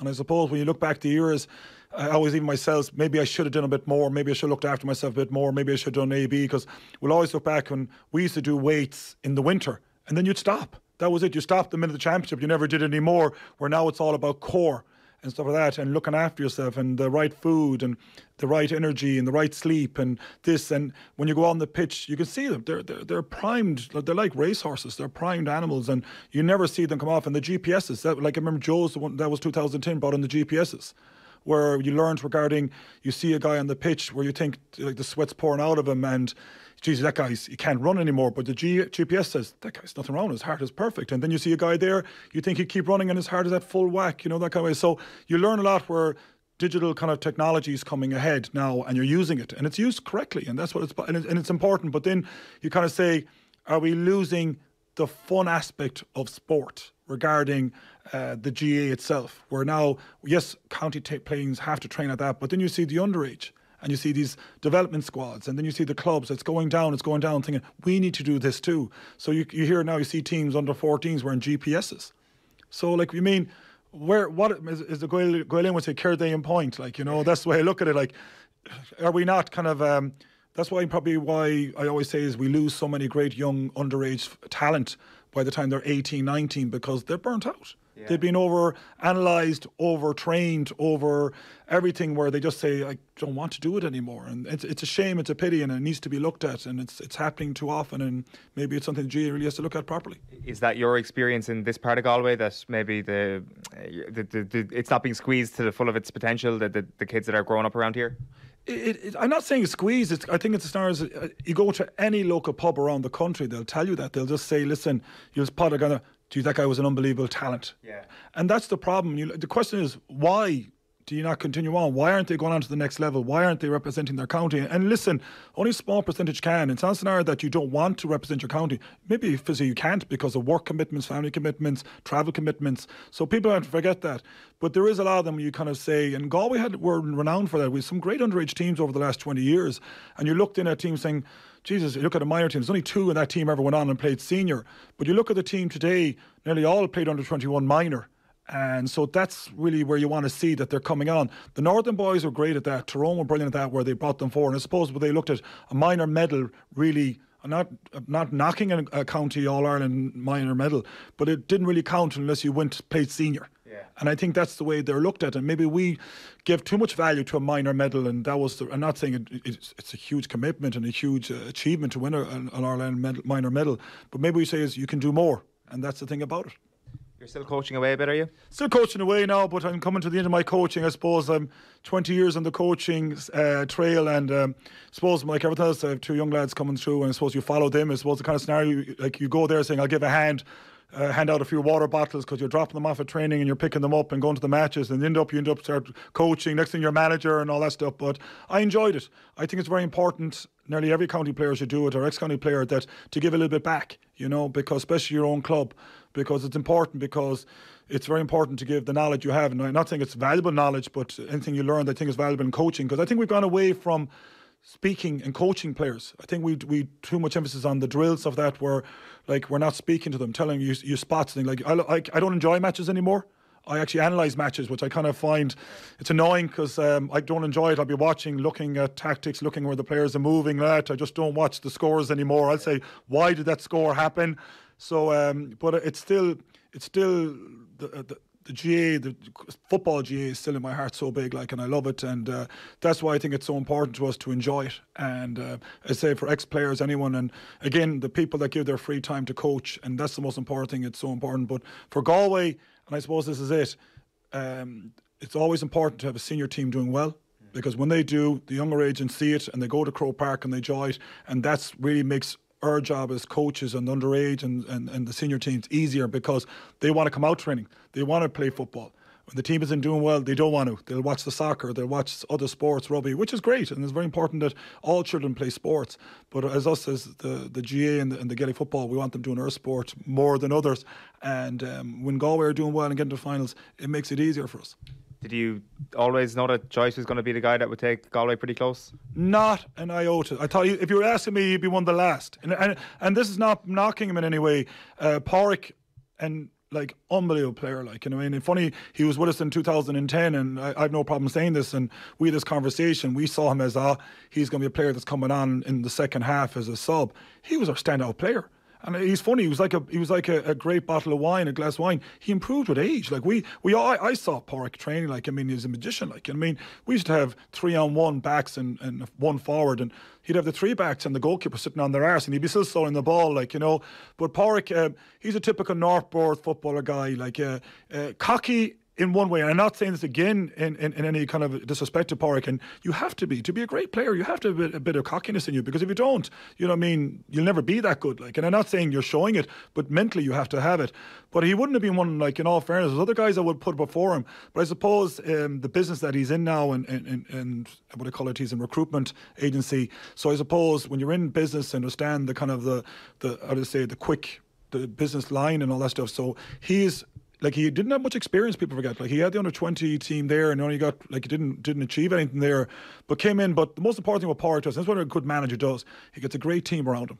Like, we have a local guy here, Miel O'Donnell, was a captain of the Carrow Club. We won our only in one county championship in '96, and then you have the likes of Cian O'Neill. Like, Cian O'Neill's a genius. He himself and Buckley and these guys, you know what I mean, they're absolute genius. And we go back about the importance of trainers. And maybe that's what probably Pádraig was probably lacking in the last couple of years, that he probably tried to do it all himself. And bringing in Cian O'Neill was an absolute smart genius of an idea, a valuable idea. And you can see the difference. This is a guy that was with Tipperary, Kerry, Mayo, manager of Kildare, known it all. Now he's brought that huge wealth of experience and bringing it to a team. And you can see it. The boys are enjoying their football, and they're playing at their absolute limits, and that's what you want to see. There's going to be a lot of different previews done in terms of different matchups that go on this weekend. I'm just very keen to get your take on how midfield goes this weekend, because I think you could kind of maybe call it either way. There's been plenty of criticism of the Kerry midfield, and then similarly there's been people bigging up the Kerry midfield, saying that they have the edge over this Galway centre of the park. So how do you see that particular battle going? It's a strange one. Like, if you're basing it on the 1990s, you'd give it to Kerry. Like, again, I don't like knocking any player because it's not right, but I look at the Kerry with O'Connor as a class thing. Then you have Moran. Moran showed then he doesn't have the legs for the 75 minutes, and this is a guy, like, he's won it all, been there, done that, but it shows his experience and importance and to the Kerry team that they keep bringing him back. They're missing that little percentage that he brings to the team. But it showed, I suppose, with the goal that Dublin got, it was a mistake by him, and it's just tiredness. And the guy, how much has he achieved over the years? But I suppose when you look at Galway, then you have Paul Conroy, again another older statesman. You have Killian McDade then as well, and Conroy, probably the best footballer of his career in the first earlier matches. And I suppose that was probably his downfall in the scenario where he was a marked man then after that, where it was kind of seen, especially with the Roscommon game, where we'll keep him quiet and you're saving him scoring 4 or 5 points, because in the Mayo game and the Leitrim game, he was outstanding. He was shooting for fun. Then Killian comes in, and Killian then, which again, unbelievable underage talent. Very unfortunate with some serious injuries over the years after he came back from Australia. But that then, Australian Aussie Rules career, which was short, but it stood to him, because you can see it now, his fitness levels and his supposed being a full-time athlete showed it. Outstanding in the Connacht final, outstanding against Armagh. Like, that last 20 minutes against Armagh, he just ran the show. Like, it looks like he was getting fresher. It was going on. Like, they got a new set of batteries at the extra time part. And then we saw the Derry match where it was kind of strange. They cancelled each other out, the Derry midfield and the Galway midfield. But now this fine, we're talking, we have O'Connor, we have Moran. O'Connor be more, like, as I said, the midfield now where you're slim, you can run all day. Himself and Killian McDade will block each other out. Then you have Paul Conroy and you have Moran. There's very little in between them. I have Jack Barry in the mix as well. Well, Jack Barry's another true. I forgot about Jack Barry there, bringing him in, and he came in the last day. But it's funny, now the kickouts are bypassing midfield. So it's kind of a scenario where maybe Galway, the last day, we're actually kicking along, but it's all about inches now. You're trying to land the ball in a small space. So really it's all about the running game, the connection between the midfield is now a link between defence and attack. And they're really expected to score. So to me, it's going to be, come down to small inches, small percentages where I see Galway having it, the little bit of advantage here, and this is in a way of snaring where just that I think that they have had a harder battle to date. And I'm saying that against the players they've marked and regarding the games and the Armagh game. So I just think they have a little bit more. I think the scenario where I could probably see the likes of Paul Conroy coming in 1 or 2 and Kelly again in that scenario getting a goal, which is important for Galway. We've actually got Kevin Walsh coming up on the show this morning. Which one of you would mark David Moran if you were playing today? Probably Kevin Walsh. He's got slower. I used to see him get always the quick ones. He used to get the more kind of bulkier ones in that scenario. So I end up probably Mark O'Connor or Jack Barry. But again, like more like an awful, as I say, giant of a man, a serious athlete in the scenario, what he's achieved to date and scored. And again, I'm saying it shows you the importance to Kerry. Where this is a guy probably now, if he was still with the Galway teams, would be saying, listen, you've had your day, but bringing him back and then showed his wealth in this first half when Kerry were dominating Dublin, where he was there in the middle of it, like, you know. But regarding Kevin, I suppose, yeah, he'd probably mark him at the stage, you know. There'd be a good battle there, a few handbags being thrown as well, no harm with that, like, you know. Who's going to win? It's a strange one. I could see this actually ending in a draw. Yeah. And the only reason I'm going to give it to Galway is saying that we have probably the two sets of forwards, probably the best in the country at the moment, when you have David Clifford and Sean O'Shea, but then you have Shane Welch and Damien Comer. So I think both sides, it's going to come down to just a little mistake, like a black card or something stupid like a goalkeeper mistake, which we've been renowned to at this moment of time. But I just think Galway could sneak it. I don't know, either it will go to a replay or Galway will just sneak it. That's what I'm hoping for. So 2000 in the first instance anyway, and maybe a different result in the replay. Well, it'd be nice to do revenge. I always think that. I know they're not thinking that, but for us old lads, I wish they would do revenge on that one. But I just think this Galway team have no fear. They're a team of, I suppose, going into a final with a lot of confidence and nothing to lose. And that's a strange one to say regarding to lose in All-Ireland. I don't think they've anything to lose because it wasn't expected us to be there. Kerry have this big burden of not have won in All-Ireland and for 8 years, and the Dublin voodoo thing where they hadn't beaten Dublin. But for us, it's a scenario where we've beaten them before in 2018 when Kevin was manager, so it's proved that we can do it. We know that we're as good as them. And I know that we have the same as, say, we're a footballing team that has a lot to achieve. And even we're only started the journey. This Kerry team, a lot of them been around for a while, and there's a lot of pressure. Like a lot of whoever thought there's a lot of that team that don't even have one All-Ireland medal. That's unheard of in Kerry team. Like, you know, take out more and that's it. Like, so if this Galway team have nothing to lose, and this is only the start of their journey, and that's what's going. So we're going to hear a lot about this Galway team in the years to come. Sean, enjoy the rest of the build-up. I know you're not going to enjoy Sunday, as you already said, but try and analyse it as best you can. Thanks a million for being so generous with your time this morning. Sean O'Donnell there in conversation with Eoin Sheahan ahead of the game this coming Sunday. The time is now approaching 4 minutes before 9. OTB AM is brought to you live each morning by Gillette Labs for an effortless finish to your day. Delighted to say we are now joined by the former Galway manager Kevin Walsh. Kevin, nicely set up there by Sean, mentioning 2018 when you were in charge for that win against Kerry in the Super 8s. He's saying that the players now, those who were involved, should take a certain amount of confidence from having got a championship win against the Kingdom back 4 summers ago. Yeah, look, I suppose it was kind of I think it was the first championship win since the 60s, so that was massive.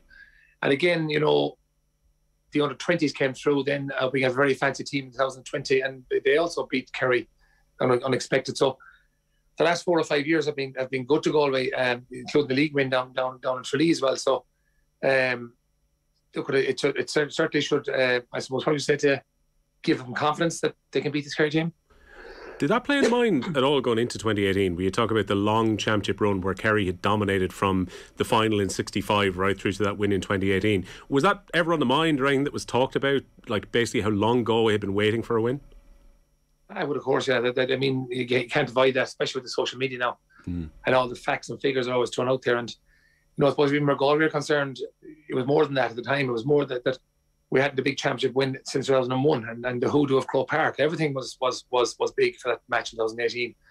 You know, that was a Super 8s match as well, and it was, you know, the top 2 teams came out of a very difficult group. So, you know, we had Monaghan and Kildare at the time. So, and I've actually qualified early, and that group with Kerry involved was huge. And it also, you know, as I said, it was not only the Kerry hoodoo, it was the Croke Park hoodoo, and it was a kind of, sometimes hoodoos are made too much of.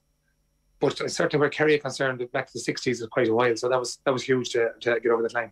Has a stake been driven into the heart of that idea of the Croke Park issue now? Because every time the Galway were preparing to go to Croke Park in recent years, it's been, it's only so many wins since 2001 and there's so many defeats have happened. And even after the league final defeat, the late collapse against Roscommon earlier this year, people were mentioning that Galway have got a very poor record at Croke Park. They've now been there. They've won 2 difficult games against Ulster opposition in the quarter-final and semi-final. They've had 3 run-outs in Croke Park this year. Is that even a factor now going into this weekend? I don't think Croke Park is a factor on the back of. Look at 2018, as I said, we bet Kerry. We had won the Division 2 final against Kildare up there. There was loads of things happening at the time. We performed very, very well against Dublin in the league final, and actually in the All Ireland semi final by the last 15 minutes. So just didn't take our chances. And again, I suppose this game against Armagh leading up to the Derry match, I think Galway's efficiency in front of goal was very, very high against Armagh, which you need that to happen to win big games. And unfortunately, 2018, the semi-final, our efficiency in front of goal was shockingly poor in the first half. And if it'd been better, we could maybe take out the Dublin team in Croke Park in 2018. But the efficiency is massive, and it has been quite good for Galway in the last while. So, a fit Comer, which is brilliant for Galway. Back over the number of years, he had a lot of bad injuries. And, it's important that he stays injury-free for this big match as well. But look, the Croke Park thing, to be honest, is that hoodoo is well and truly gone. Kerry have their own little hoodoo at the minute for winning the All-Ireland. It's only 8 years, but it's like an eternity for them down there. And even that Dublin match, I saw the way they celebrated beating the Dublin team. It was huge pressure off them because there's massive pressure down there. And again, that was a Dublin team that would not, in my opinion, wouldn't be next or near where the Dublin team was back in 2018. So, to see Kerry celebrating that, was huge for them, but that wasn't a team with Conor O'Callaghan, Paul Mannion, Jack McCaffrey, Michael Dara, Philly McMahon, all gone out of it. A lot of those guys genuinely had not been replaced at the same level. So I suppose getting over the line by 1 point against Dublin, that Dublin team missing Conor O'Callaghan, it's not massive form, but it's good form for them because they needed to get that hood off the back. Yeah. Let's have a chat about Damien Comer then. When we look at our kind of 5 key matchups that you've picked out going into this weekend, Comer scoring the 2 goals last time out against Derry to help Galway through to the final for the first time since 2001. He's likely to go up against Foley this weekend, isn't he? I would think so, yeah. It looks that way. But I would think, look at Kerry are longer for round. Paddy Tally is down there as well. I'd expect that there will be a bit more help defence on with Foley. I thought Derry were very naive, to be honest with you. They had all the bodies back, but they just, wrote an article in Examiner about it where, Rogers was completely looking at Comer and he could not see when the ball was coming, which for me is technically very, very poor defending, albeit totally concentrated on the man and given the job to do. But you have to see man and see ball, and that didn't happen against Kerry. I'd expect that Kerry will mark that differently. I'd also think they'll have help defence a bit closer to Comer. So it's fine having all the bodies back behind the 45-metre line, but you have to know your role inside a defensive system. And I thought maybe it's part of Derry's building at the minute, but they just weren't clinical in that defending side of it. I expect Kerry to be more clinical on that. And Paddy Tally will know the threat that Comer possesses as well, particularly left 1v1. And he'll also know that if it's tightly defended and there's help defence and there's 2 on him, sometimes Damien, and he's obviously grown up a bit, but he may make bad decisions and try to kick when it's not on. So he's going to try and create an environment that maybe will try to put Damien into what we call the ugly zone or out of his comfort zone. So I expect this to be fairly defensive. Have you noticed a change in the collective way that Kerry have defended this year with Tally and O'Connor? Have they actually changed things around a bit? Because a lot's been made of the fact that they haven't conceded too many goal chances. It took almost a wonder strike to actually get a green flag for Dublin the last day. But generally, League and Championship this year, Kerry have looked pretty safe at the back. They have, to be fair, and they're getting the bodies back a bit more. Tyke Morley seems to be the guy that's doing the sweeping. I'm not convinced that he's the full sweeper role picked up yet. The ball is more than 1 kick away. It should be marking space. When it's less than a kick away from the full forward or the threat, it should be a little bit further back to protect that the full back. And I just think there's a little gap left there all the time for pop passes, the likes of John Daly, very good foot passer, to pop passes into the likes of Comer if that's not blocked up. Again, but to be fair, there's a good bit made out of where Kerry conceded and not conceded. But if you look at the Dublin team that played Cork, they didn't get a smell of a goal chance. That was without Conor O'Callaghan. So for me, the Dublin team up front at the minute haven't got a Paul Mannion or a Conor O'Callaghan who are the goal threats. And so, you know, their forward line isn't made up of goal threats at the minute. So I'm not so sure how much that Kerry team actually tested in the championship in relation to a good forward line like that will go at you. So look at it, it'll be interesting to see where they've come on Sunday. Yeah, that's actually an intriguing side to the battle and the conversation, because I was alongside Ross Munley for the quarterfinals the round before, and we were just thinking that about Dublin and Cork, because the game had drifted, so you're almost watching Dublin to see where the movement is in the forward line in the second half. And all of their inside forwards that day looked to come back out to recycle the ball back out to the D. Now, they kicked plenty of scores and they won very comfortably, but without Con, there was nobody to go in behind. While Galway present a very different challenge where, like, Walsh and Comer are going to look to try and stretch that defence this weekend.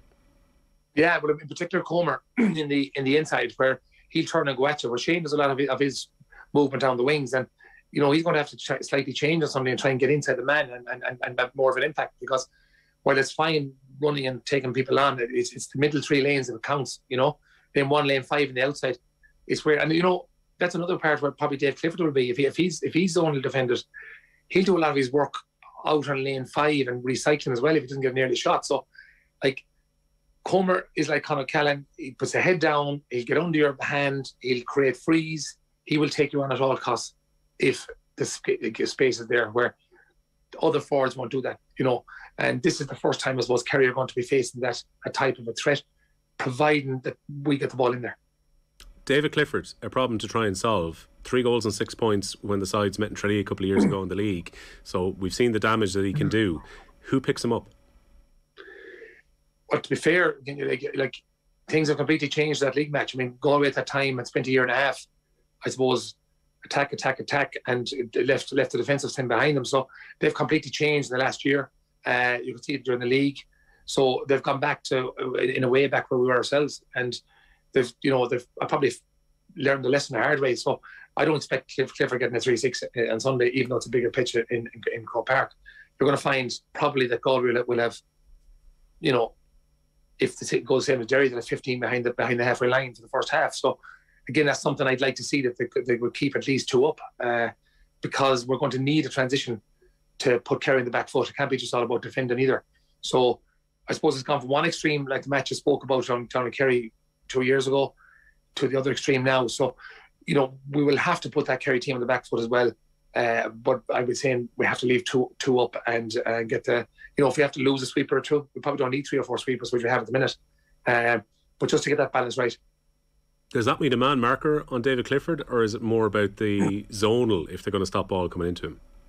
Well, to be honest, I do expect there'll be a man marker. It'll be either Liam Silk or Sean Kelly, depending on what they go with. I would guess it'll be that. So the matchup I've picked would be Liam Silk against Clifford, but it could be Sean Kelly. So that'll be that. But they'll have help defence around them. That'll be zonal.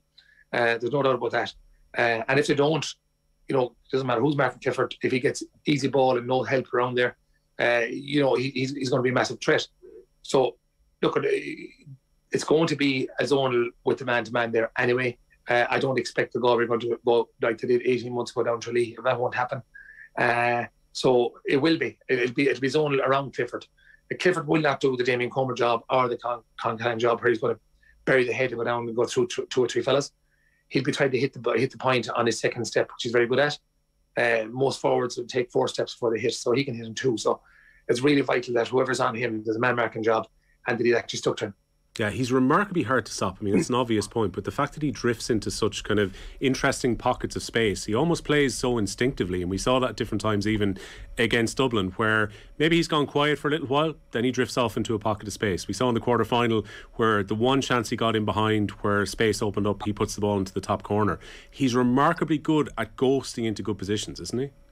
Absolutely brilliant, absolutely. And again, even the second half against Dublin, you know, I think he won that free, the last one. You know, the quiet second half, but Kerry are keeping him up all the time, and they're not. You know, he's not part of their defence.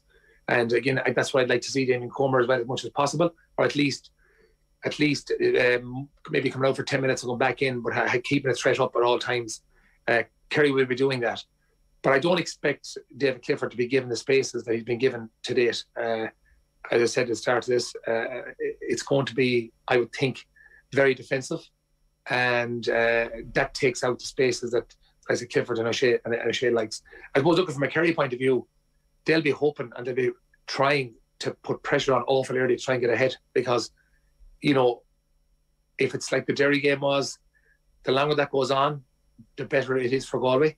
I do believe that if Galway can be there or come down the stretch, which I think they should be. There's no reason why not. What we spoke about, start the programme here in 2018, down the 20s, talent is coming through. But if they can be down the stretch, you saw what happened. I mean, Kerry, there's massive pressure on Kerry. They brought a man down from Tyrone. Jack O'Connor is back in there. The expectation now, if they're beating Dublin, is to absolutely win this All-Ireland. This is not a case of, well, you know, we had a great year. It's not a great year now unless they win All-Ireland. So if there's 10, 15 minutes there and Kerry haven't got away from the pack, like against Dublin, you know, it happened against Cork in 2000, Tyrone 2021. Again, last week against Dublin, when the goal came in from Dublin, it was a nervy ending. And I know they got a massive free at the end to get them out of the gap. But, you know, if that went down longer, where would it be? It's hard to know. But certainly there's nerves in there if Kerry don't get in and get ahead. Kevin, I'm interested in your take on Cian O'Neill, because we've mentioned Paddy Talley coming into the Kerry backroom setup, and Mike Quirk, after he left Laois, went in with Jack O'Connor for this year in Kerry's a stacked backroom team. I was listening to Pádraig Joyce's comments from last week about O'Neill, and he was basically saying, look, I brought him in. This is a guy, sometimes we argue, sometimes we disagree tactically, or we disagree about things, but sometimes having that dissenting voice into your backroom team is no bad thing. You need it. I mean, look, I've always said this, and you always hear me talking about a challenging environment. It has to be a challenging environment. I think sometimes too many management teams surround themselves with best friends or ex-footballers, and you know, you're all at the same thinking. And you could, you know, to evolve as a person or a coach or to learn, you have to bring people in who's going to challenge you. And it cannot be, oh, you know what, that's great, this is the way we'll do it, and we'll all take the blame together. That cannot be what it is. This has to be a challenging environment, and there's no doubt, I'm sure that's what Cian done. Cian himself it would be fairly opinionated, I'd be guessing. I don't know the man very well. I spoke to him once or twice on the phone, but in fairness to him, he's steeped in trying to improve. So, you know, he's brought, I suppose, a level of organisation. He's brought, I'd be absolutely very clear that they probably do have arguments, and they should have arguments in what to do. But, you know, things have changed since he has come in. It seems, I suppose, that the belief has kicked in there. They definitely have gone back to a lot of what we're doing ourselves, albeit maybe slightly different. But now the trick for them is to find how do they stay defensively strong without using all the bodies in behind the first offensive line or defensive line, because you're taken from the top, and if you take two people from the top for your quick transition, you're not going to put the other team on the opposite foot quick enough. So that's to find that balance. And again, you know, if you have 3 or 4 sweepers in behind your defensive line, you, as I said, you lose up front. If you take them out, you can put them on your first defensive line, and that automatically releases 2 people to go up front. So it'd be interesting to see can they find that over the last 2 weeks. That's Cian O'Neill trying to give you a ring right there, Kevin. Yeah, couple of other battles before you chat to Cian about the weekend. A veteran one here, 2 players who are now I think into their 14 seasons at senior level, in David Moran and Paul Conroy, who are likely to pick each other up. Paul Conroy, yeah. Oh yeah, I expect so. I think Paul is 33 and David's 34 now. I'd expect that they will pick each other up. Probably Jack Barry going on to McDade. But you see, I suppose the big thing here is the high press from both teams on the kickouts. And if both teams are successful in the high press, that means the ball is going to go long. So you're going to have an aerial battle. And sometimes in a lot of GA today, you don't see that much because it's quick kick out after quick out. So a Galway against Derry, they had 5 and 4 up in the front full forward line, and 3 or 4 in behind that. They had 9 up in the front field, which means, you know, they were actively pushing Derry to put that ball out long at all costs. You know, will Kerry will have done their homework on that? Will they overload one side instead of running around like Derry done and get the bodies on one side to negate some of the front push? All that type of stuff, I suppose, I presume Kerry will be looking at to negate that type of stuff. But, if that is the case, the aerial battle will be massive between Moran and Conway. And, look, it's hard to know who'll get the better of that one. I mean, Dave Moran would have always been a big fielder. And I suppose Kerry would be hoping that he'll have the strength in that. And the final battle that you've picked out is Shane Walsh, we mentioned, has been the danger man, the top scorer for Galway this year, up against Tom O'Sullivan. Yeah, and anytime we were there before, Tom O'Sullivan actually picked up Shane all the time. So I'd be fairly sure that's what will happen. Look, maybe they may turn around the day and say, well, you know what, Tom, we'll put you on someone else because you've been scoring 2 and 3 points yourself and we'll release you. Maybe they might do that. But I expect that they'll put him on Shane Walsh and just to give him full attention, because same happening against Jerry. Young McCluskey was brilliant against Shane in that game, kept Shane out of the game. The Armagh guys was a little bit different.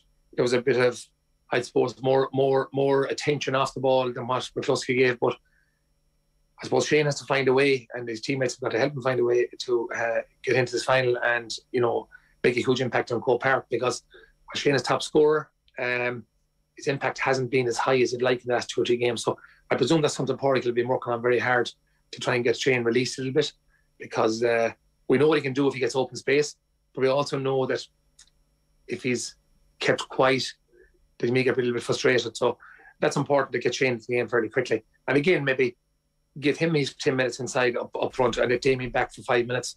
But we always try and keep one of those 2 danger guys up front. Is really, really important. Yeah, some really key battles this weekend. Kevin, enjoy the game on Sunday.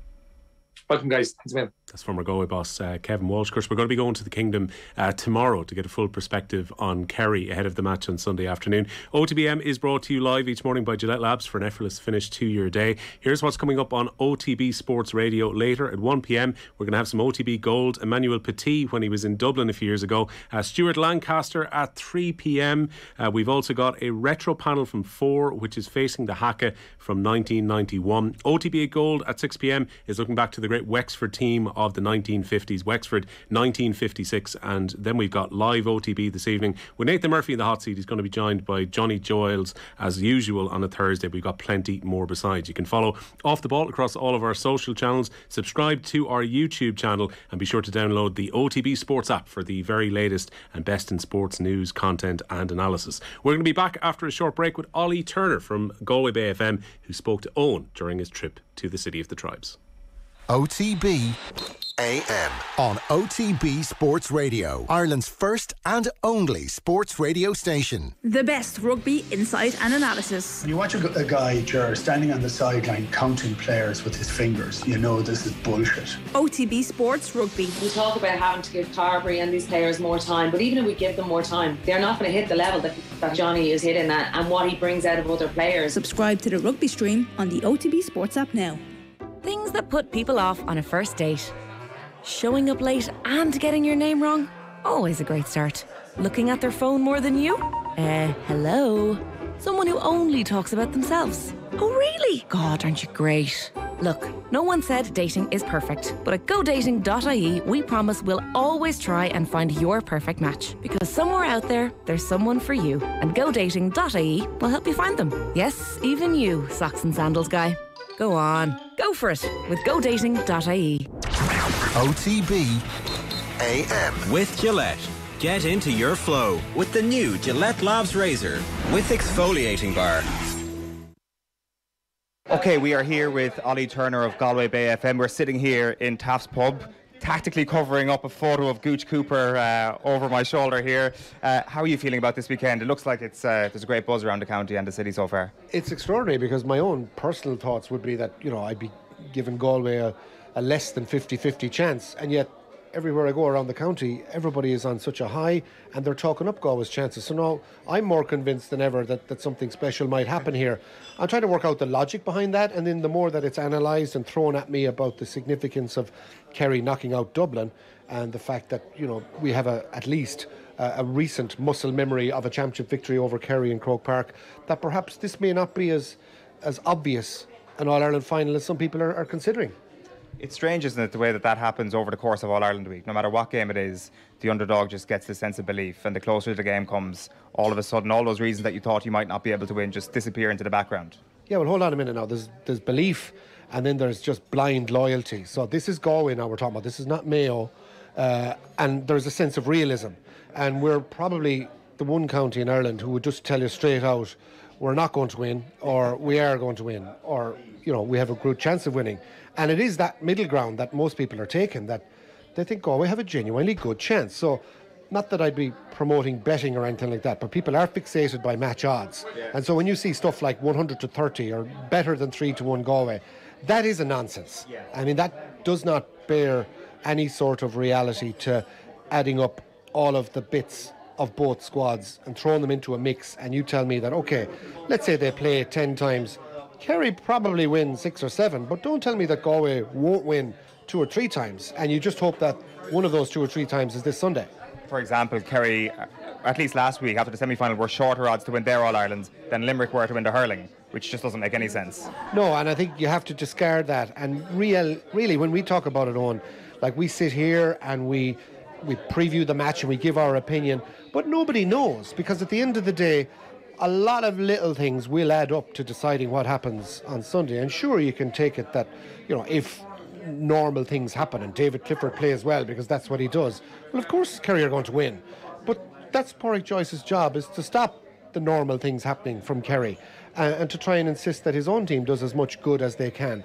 So when it all goes into the mix, all we can do is give our opinions and then see what comes out the other side. Will Galway win? Will Kerry win? I can't tell you. I mean, we'll know that after 5 o'clock, and that's an obvious thing to say. But you look at all the variables, that's all we can do, and try and come up with an opinion.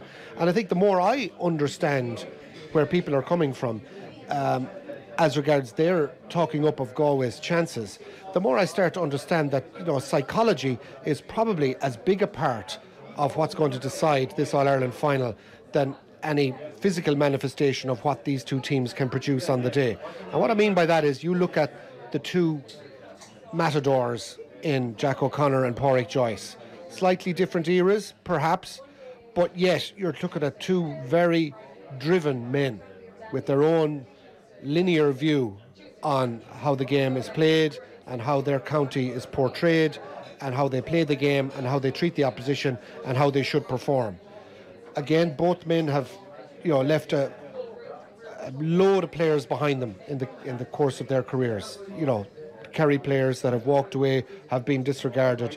Pádraig Joyce has gone through a lot of players as well, and he made that point after Derry when he was pumping the fists up to the crowd, and he made that point in the aftermath that, for these Galway players who stuck with him, and that was a key phrase, because a lot haven't. And you're talking about well into the double digits of footballers who have been part of Pádraig Joyce's initial thoughts back in 2020 who are now no longer there. There's an all-star in there. There's lots of big name players in there that are not going to be part of this Galway panel. So what he has now are a very committed crew on. And you know this from going around to the Dubs and the Kerrys and even the hurling, the Limericks and the Kilkennys. There's a modern day mindset now amongst managers that I think has been largely influenced by Jim Gavin's success. And that's to create this cult, this tight inner circle where nothing goes out. That's why you're down here interviewing me, a former Galway minor, and not a current Galway senior, because there's nothing coming out of any camp. It's watertight, and they create this them and us sort of atmosphere. And then within that camp, you have to try and just, based on their performances then, just try and suss out, well, what is going on with Galway? Are they improving, and are they getting to Kerry's level? Yeah. It's really interesting, and one of the questions I had with regards to that is, the noise that surrounds a team. We're seeing it in both football and we're seeing it in hurling, and I'm not sure if it's a controversial question or not, but how does this week, in terms of hype around the team, differ to the last time Galway were in a hurling final? Let's not compare to the last time we were in a football final. How does this compare to, say, the 2018 build-up for the footballers? Yeah, I think Micheál Donoghue was a far more accessible manager, yet managed the situation, yet knew, I think, the importance of, certainly from a local media perspective, drip feeding a certain amount. And yet, there was a bigger lead-in time, obviously. So they would have got their media duties out of the way probably last week with a week to spare. And that's fine. And I think even as journalists, we understand that, we're like supporters. We don't want to be bothering players on the week of a big game. And that's fine. So when you're doing an interview, for instance, and, it might be more than a week before the match, you try and talk to the players. Look, can we just pretend that this is the Tuesday before the game rather than the Tuesday week, so you're not referencing Sunday week, and it sounds like it's kind of out of date. So there's stuff like that goes on. But in fairness, it was far easier to get players and to get members of the management, even if there was something on the Monday night or the Tuesday night before the game and we wanted something that was doable. Now it's just shut down. And I mean, there was absolutely nothing out of Galway of any description before the Armagh or Derry games. You know, I mean, there was just no interviews whatsoever, which is disappointing. And yet, you know, did it matter that much to the Galway public? Probably not. At that stage, they were on the crest of a wave. But to answer your question, there's been an enormous change in terms of how inter-county managers treat the public and the media in terms of accessibility in the last, I'd say I've noticed it in particular in the last 3 years. It's not just a COVID thing. I think it's a copycat mechanism from the Dub. So the sooner that we get Eugene McGee back in charge of an All-Ireland winning team where everybody comes and kicks around as part of a training session with an All-Ireland winning team on the Friday night before the All-Ireland final, the better. The other point of that then is the difference between the football fraternity and the hurling fraternity. Talk to me about that, because, I mean, it is one of the great dual counties that we're in at the moment. Do you embrace that as well? Do the public tend to embrace both sides, or do you see different people coming out of the woodwork for the different sports? I mean, there's definitely a dividing line in Galway between hurling and football, and yet there would be far more football people that would be inclined to go to hurling matches. Like, I come from a place in North Galway, Dunmore, where I live, and Dunmore McHale's would be a well-known club, and they would have 2 to 3 buses going to every Galway hurling championship game for the last number of years. That would encompass all that North Galway area, like Glenamaddy, Williamstown, Clonberne. They just take huge interest. Look, at a lot of that was Joe Canning. A lot of that was the fact that they were getting to semi-finals and finals and winning an odd Leinster. So I guess, you know, you'd Galway fans who were starved of any sort of football success really in the last decade and a half, who were looking to jump onto some bandwagon, and they did. But be that as it may, I have to say this week, on Tuesday night in the Lochray Hotel, there was a fundraiser. The reason it's in the Lochray Hotel, it's owned by Supermax, the sponsor, so fair enough. It was dominated, that large attendance, by hurling people that were there. Now, granted, you might say, well, if Pat McDonough comes knocking as a sponsor and a lot of his suppliers are based in hurling country, they're not going to say no. But yet the top table was Pat Spillane, Kevin Walsh and Gary Sice. You could hear a pin drop. These were largely hurling people. I would say 60-40 hurling football in the room, 400 people. They were totally engaged in what was going on. I spoke to a number of them afterwards. You know, people like Eamon Dervin, whose father Ned Dervin would have been a crucial part of the Galway team that would have played back in the late 50s and in that infamous decade they spent in Munster in the 60s. Wonderful player. Hurling tradition steeped in a club that's now Tina Abbey-Denari. He could tell me about Shane Welsh, Damien Comer. What are they going to do with Clifford? Is it Sean Kelly that's on him? He was a guy that was invested in it. And I thought to myself, you know what, that's really interesting now, because I'd be used to hurling guys talking about, you know, Aidan Hart getting forward from wing back and being able to pick a score. Fellas down in Dunmore talking to me about that. And we've regularly had Aidan Hart and his dad Josie down in Dunmore talking hurling at functions. And here we are now with the balance tilting back towards the football. Are we a complete dual county in that everywhere you go, everybody's interested in hurling and football? No. We're more of a dual county, I think, though, than Cork, which is probably 90-10 hurling football. Is that fair to say? I think probably the closest to us in terms of proper duality would be Offaly in the strictest sense of the word.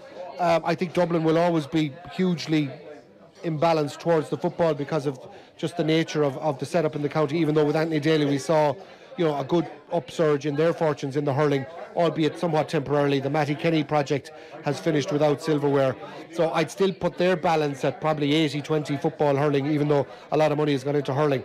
But we're definitely more of a hurling county than a football in terms of just sheer numbers, Owen. But I think your question was, is there an interest in the football from the hurling side? I have to say it's a big yes, and that's probably down to the wins over Armagh and Derry. This thing has grown legs. That's really interesting.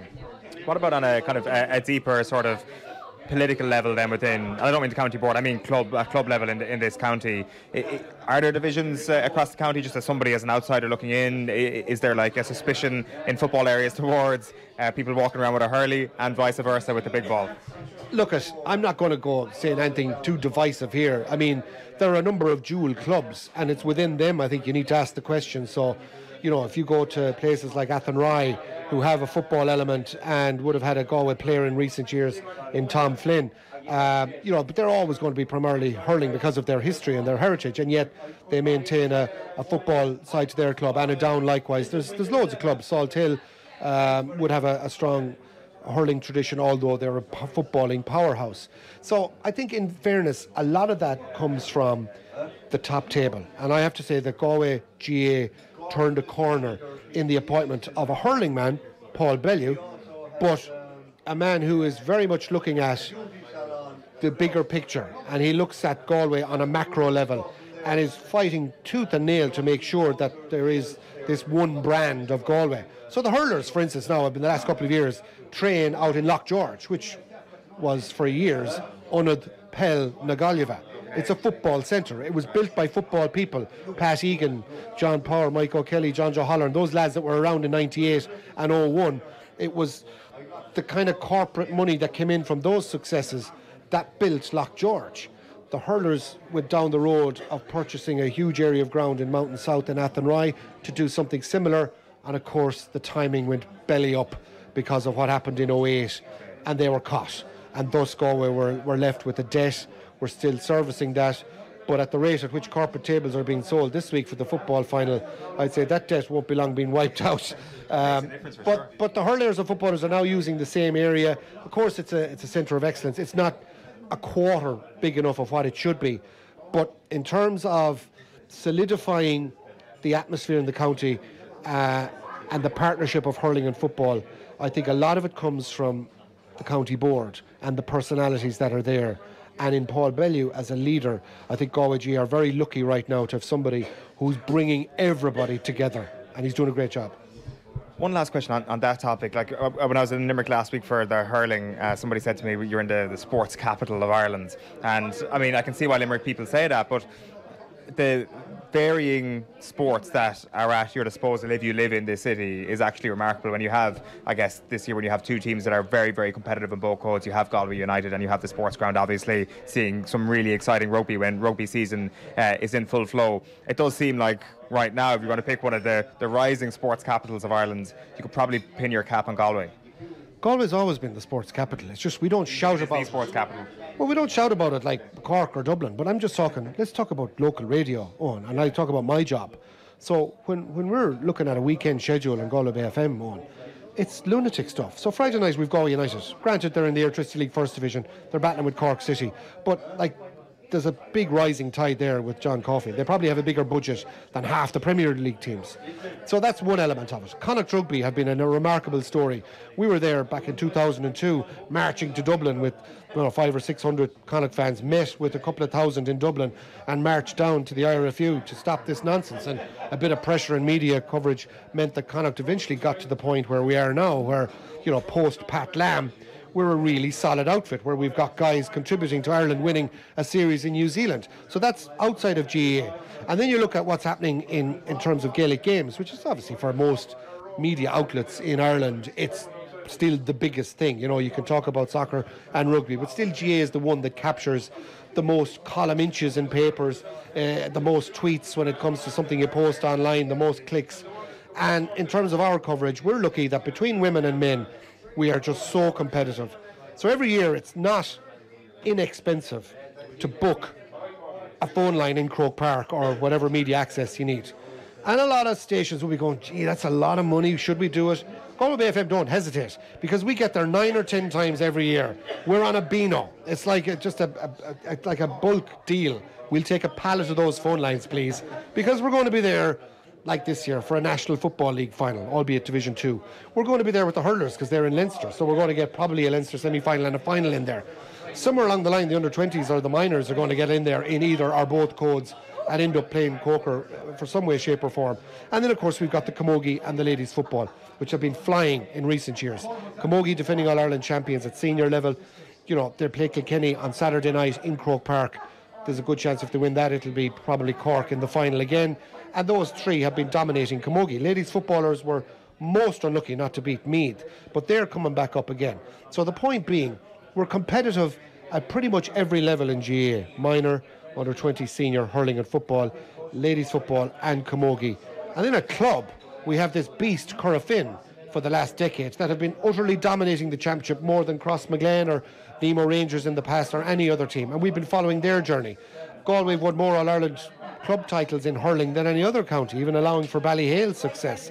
So we're waiting a few years since the post-Joe Canning Portumna dominance for the St. Thomas's effort to take over at All-Ireland club level. But we're normally there. Okay, so maybe it's not St. Patrick's Day anymore, it might be a little bit earlier. But to get to the chase, from January right through to December, we're flat to the mat, pretty much 12 months of the year with some code, with some sport.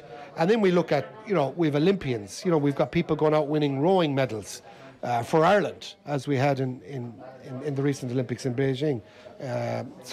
Or in Tokyo, I should say. So, it doesn't matter what sport, whether even on a minority level, there's going to be a Galway thumbprint. I mean, look at jockeys and horse racing. The Galway races is one element. Okay, we're mad for a full week. But outside of that, we'll be following Lee Roach or we'll be following young Ross Ryan over in England, and they're winning 4 or 5 times a week and nobody says a thing about it, and we don't tend to shout about it because you know what? It's tucked down as our 5th story beneath All-Ireland victories and Galway United and Connacht Rugby and whatnot. So, sporting capital, I'd like to hear an argument from somewhere else. Oh, you've heard it here first. We are actually in the sports capital of Ireland this week. So this Sunday, call it for us, first of all. I mean, look, if I'm being rational about it, I still think that the logic would say that Kerry will win. That's fair enough, isn't it? I think. And I deal in logic. Now, I'll be there commentating on the game, and we always, on local radio, give it a slight bias. I don't think I'm going to be quite as animated as Kerry Radio are, for Sean Shea's point. I'll call out Tim Moynihan here. Until I get to the Tim Moynihan part at the end of the game where Shane Walsh is a free from 55 metres to win the game, and then Turner goes bananas. I think if Galway are in the game, I'll put it this way, if Galway are in the game late on, there's a steeliness now that Pádraig Joyce has created that could see them do something special, which is a bit ironic me saying that, because in all of the games this year, Galway have been in control late on and have kind of stumbled over the line, as in the cases with Mayo and Castlebar, Roscommon conceding 2 goals late on when they should have been winning that game by 10 points in the Connacht final. Armagh 6 points up, time up, and concede 2 crazy goals to go to extra time and penalties. Derry was the one game where tactically I could see Pádraig Joyce has now really matured and turned a game that was ugly and nearly going nowhere for 20 minutes into a masterclass. And I think if he can win that tactical battle with O'Connor, and it'll be fascinating to see what goes on there, we will probably know after 20 minutes, if you ask me this question halfway through the first half, how the match is going to go. I think at that point Galway should have some sort of a foothold in the game tactically, and if it's anyways close and exciting, I think Galway have a wonderful chance and will, in every possibility and probability, win the game, because I think the weight of history, the weight of expectation is far more on Kerry. This is lovely for Galway. It's a breakthrough in Pádraig's 3rd year. It's probably bought him, let's be fair, another 2 years of his experiment. Where, remember, I interviewed him on the very first day when he took the job out in Lockjaw. He's been cited a lot this week. And those quotes have been bandied around, where he said straight out, I says, Pádraig, what's your expectation? What are you hoping to win? Year 1 in All-Ireland. If I don't win in All-Ireland year 1, it's failure. They lost to Mayo, COVID, granted, it just went pear-shaped. Year 2, again, COVID, disaster, lost to Mayo in Croke Park, but no other chance after that. By golly, he's got it right this year when he's got his first proper tilt at fulfilling exactly what he said to me on day 1. So let's wipe away the COVID years. This is the first proper championship that Galway have prepared for. They celebrated after beating Mayo and Castlebar for good reason, because he knew that was part of his plan. This is the pathway to the All-Ireland final that we want. Who is there is irrelevant. Now it's Kerry. Is that going to bother him? Not. But he's 17 minutes away from fulfilling his own prophecy, his own promise, his own statement. Anything other than winning in All-Ireland in Pádraig Joyce's world is a failure. And he wasn't a failure too many times as a player. That's very true. If people want to hear more of this good stuff, they can pop into the Supermax on O'Connell Street on Saturday, I understand, and the Croke Park Hotel before the game. Sunday morning, 9 o'clock until 12 o'clock. we'll be there gathering the slow-moving Galway fans as they get up on the main motorway and come into town. And then we're outside the Croke Park Hotel between 12 and 2. Won't be me, by the way. I'll be in doing my study and getting my notes ready for the 3:30 broadcast. But nonetheless, it's just to create that feel of excitement with the Galway and Kerry fans. And then, look, there's no point me saying what's going to happen after the match, because it's very simple. If Galway win, the county will go mad. There will be people sleeping in baths in the Carlton and Blanchardstown. There won't be rooms booked because there won't need to be. People won't be worried about the cost of hotels in Dublin because the cost of sleeping on a floor is zero, and that's what will happen. However, defeat, it's a different story. You suck it up. We'll still be very proud of those lads, and there'll be a big reception back into Ballinasloe and Tuam and Galway on the Monday. Everybody's really proud of this team because there's just a little sense that, you know what, even from the hurling fraternity, and going back to your point, Owen, from a few minutes ago, the hurlers have been in the limelight for a good while now. The footballers are getting back there now. They're getting their day in the sun. And by golly, if they're to match what the hurlers did in 2017, I think you'll see a celebration like none other. It'll be an outpouring. It'll be great relief. There'll be a lot of stuff going on as regards why Galway would celebrate this one as much, if not more, than any previous All-Ireland. Kerry will say the same thing. But be that as it may, I think we'll be on the journey with them. And it's a journey that will take a few twists and turns. There'll be refereeing decisions, there'll be controversy, there'll be, people getting injured, there'll be subs coming in. Somebody will be the story on Sunday evening. Who that individual might be, who knows? Will it be a Damien Comer? Will it be a Shane Walsh? But all of these guys must be so excited. Can you imagine if you're a player again looking forward to this, knowing that you have a chance here of being something that will go down in the annals forevermore and be talked about, like a Pádraig Joyce or a John Keenan or one of the great Galway players from the past, a Sean Purcell, of being the one to have done it on the biggest stage of all. And for us to have the privilege of being there, putting a microphone in front of our face to be able to call it, is a great privilege, and one I don't take for granted. Try and enjoy it as much as you can, Ollie. It's going to be a brilliant occasion, no doubt, on Sunday. And thanks a million for your time. Enjoy the week. Oh, and you're very welcome to come any time to the sporting capital of Ireland. There you go, the sporting capital of Ireland, Galway. That's Galway Bay FM's Ollie Turner, their sports editor, speaking to Owen during his trip to the city of the tribes. OTBM, of course, is brought to you live each morning by Gillette Labs for an effortless finish to your day. OTBM will be back tomorrow morning from 7:30. Owen is on his way south currently to the Kingdom. We'll be turning our attention for a Kerry preview for the best part on Friday. We'll also have our quick picks, where we no doubt pick the wrong team going into the final for Sunday ahead of the All-Ireland Senior Football Decider. Producer on the show today was Colin Book, thanks to Joe Cardosa, who was also vision mixing. Right now, we're going to leave you with the former Ireland and Lions captain Brian O'Driscoll from last night's Off the Ball. Enjoy, and we'll see you tomorrow morning. Now, so Ireland victorious in New Zealand. They join an incredibly exclusive club, it must be said. Maybe the most exclusive club in rugby. We have South Africa in 1937. We have Australia in 1986. And we have France 1994. And now Ireland 2022. So Lions in 71, the only other side to manage a series win on Kiwi soil. This is rare and historic, to say the very least. Brian O'Driscoll, you're very welcome. Hey, Joe. Good to be here. It is insane when you realise it's South Africa in 37, Australia in 86, France 94, Ireland 2022, the end. Well, just think about how many tours must have gone through New Zealand. Sure enough, we had an awful lot goes through the noughties and through the last decade. But it is an amazing feat. It was a brilliant one-off in the second test to have won a test down there, which was huge. But that wasn't enough for this team. They really sensed that they were there for the taking, and their performance in the third test was nothing short of exquisite. Like, it's funny, I was away at the Open over the weekend. I did manage to see the test before I went down to the golf course. And as much as people were interested in talking about Rory, everyone was on a high. Not just Irish people. Everyone was on a high about the Irish performance. It was certainly, the first half was the best Irish performance I've ever seen. And I'll say that, I'll caveat that by saying, I almost think that the New Zealand performance in November was the best performance I'd seen before that. So this team is getting progressively better and continuing with those consistently high levels.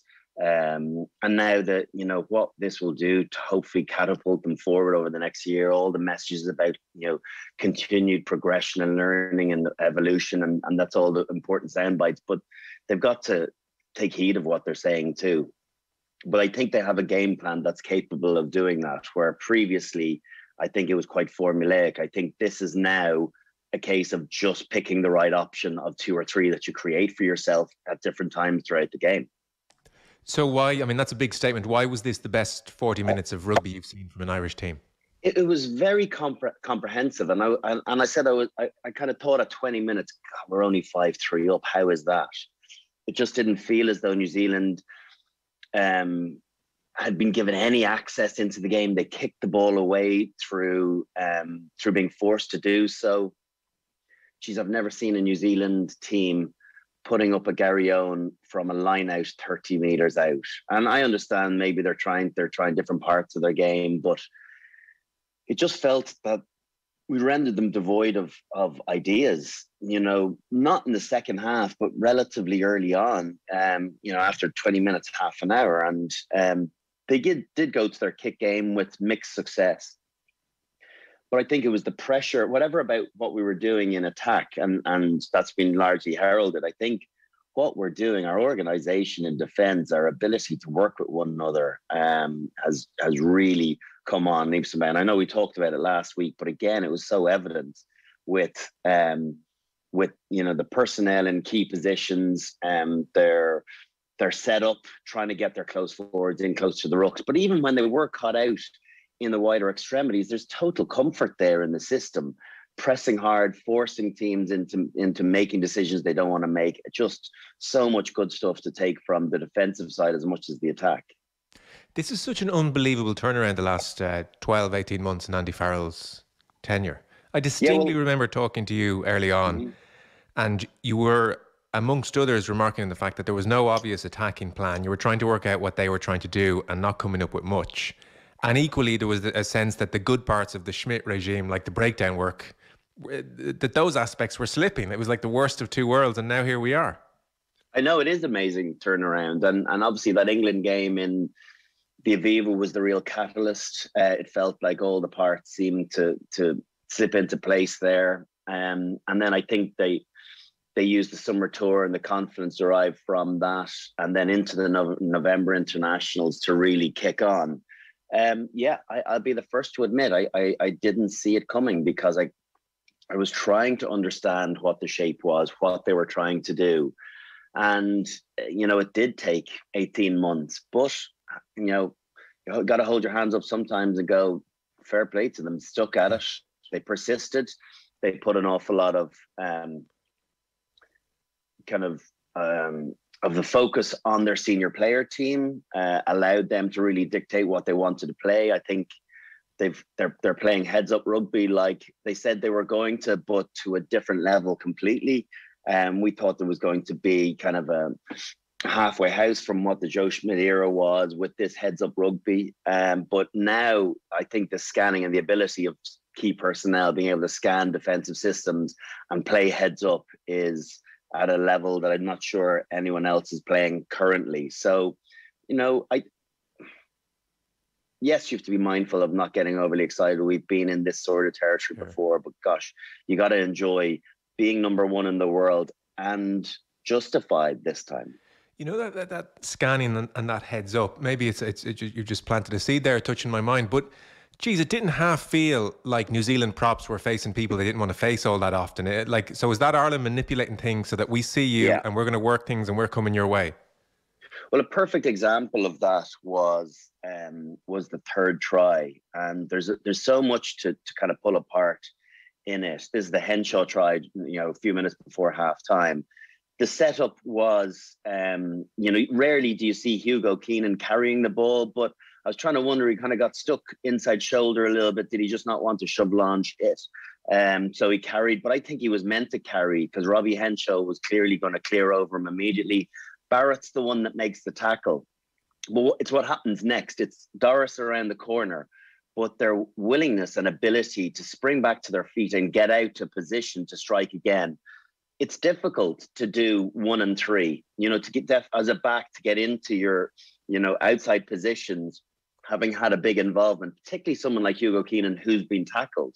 But if you then look at the third phase, and it's Barrett who made the tackle, who ordinarily should be the easier of the two to get up into the defensive line.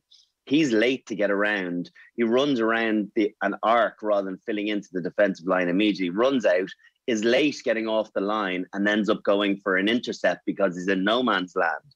And counter that with Henshaw and the rebound of Keenan to get outside, hold enough depth to be able to play what the two players in front of them, Sexton first, then Bundy, and then Henshaw's in and scoring. And it could have been, if he was marked up, then if another player came in and defended him, it would have been a try to Keenan. So it's a desire too to get up off the ground and make an effort on that third phase. So a lot of the time, teams in the past would have gone first phase and fourth.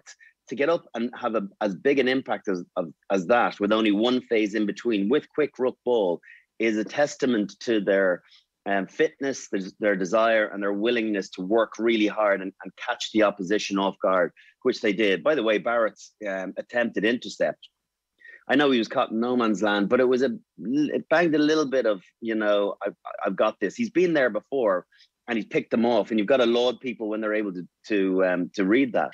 But when they get it wrong and it's a catastrophe of their team, you got to call that up as well. I thought it was really, really sloppy defense from him, and a little bit selfish, thinking that he could pick it off. And he was trying to get into Johnny's head, and be careful to do that, because I think Johnny, like nobody else at the moment, is able to pick that pass really late and read shoulders and read shapes and pick the right option.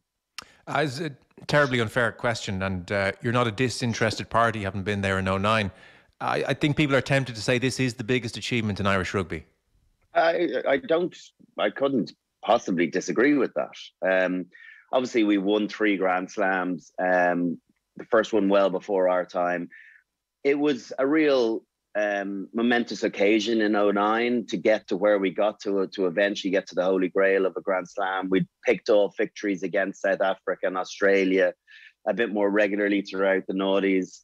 We left one behind in 2007, but the reality is that only served as a catalyst for greater achievements. Another Grand Slam, these continual victories against the All Blacks, but ultimately going and winning a series, 2 of 3 games down in New Zealand. You read out at the start of the show, who the others are. Like, this is a really, really special thing that this group of players have achieved. So I certainly wouldn't be putting up any form of argument to say that this isn't the greatest achievement. But the great thing is that it feels like it's the scope to be the beginning of something, not the end product, but that this group, if they can continue with this level of progression, will cause every team at the World Cup hassle. I'm not saying we're going to win it. I'm not saying we're necessarily going to go further, but they're going to continue causing real problems with the caliber of how the individuals and the collective are clicking. Yeah, and there is such a temptation to say everything's about the World Cup, and even this series win has been greeted with, well, from certain quarters, it doesn't matter unless they do something at the World Cup. I think that's willfully ignoring the actual tradition and the history of the game, where there are no glorified friendlies. These are test matches. The fact that only 3 countries have won in New Zealand speaks to that. This in and of itself is an extraordinary achievement. And I don't think it's such that in 18 months' time, if they lose a World Cup quarter-final, that this should be looked back on and say, well, look, that just proves it was nothing. This is not nothing. And anyone saying that is, I think willfully ignoring the reality of the game. Of course, there would be massive naysayers in that regard. People are sharpening the knives, can't wait for it again, hoping that we might get France at home, or get a rejuvenated All Black team, and to put us back in our box a little bit. But the reality is, I think you can look at them separately. This will never be taken away from them. You don't fluke 2 victories down there. Even the World Cup winning team, like the English World Cup winning team in 2003, did manage a victory, but not 2 down there. So this is significant out on its own. And I don't want to kind of caveat that by future-proofing disappointment in a World Cup. We were still very expectant of this team to be able to go beyond a quarterfinal, irrespective of the opposition, such as where they are at the moment. But yet they're going to have to play an exceptional game. And even to go on to greater things, all of a sudden now, we're not talking these. I'd love to be a fly in the wall. They're not talking about a World Cup semi-final. In their heads, they want to win it, and it feels very un-Irish to do that because we haven't been in a World Cup semi-final. But as we said in the show last week, you know, a losing World Cup semi-final is a disappointment right now. Yeah. And with a view, you know, trying to draw the analysis between which is a greater victory. Now, no doubt, a victory in New Zealand is greater than a lost World Cup semi-final. Of that, I have no doubt.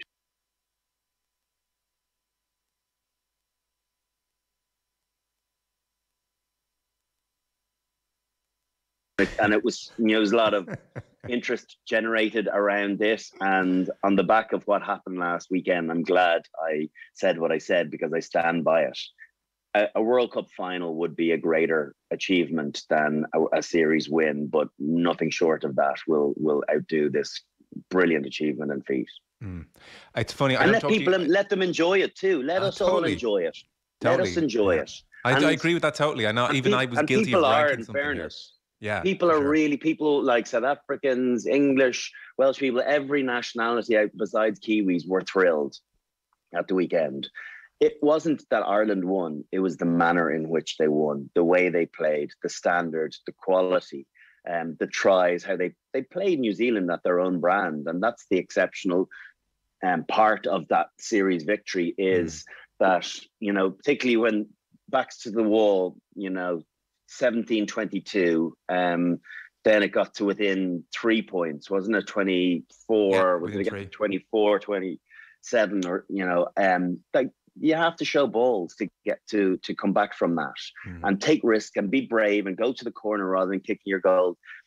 They're not insignificant decisions. So to match up and deliver them and then subsequently deliver the try that you need from Herring and then keep that scoreboard ticking over, all of that is really, you got to dig deep for that and in your reserves of belief, and this team has that in spades.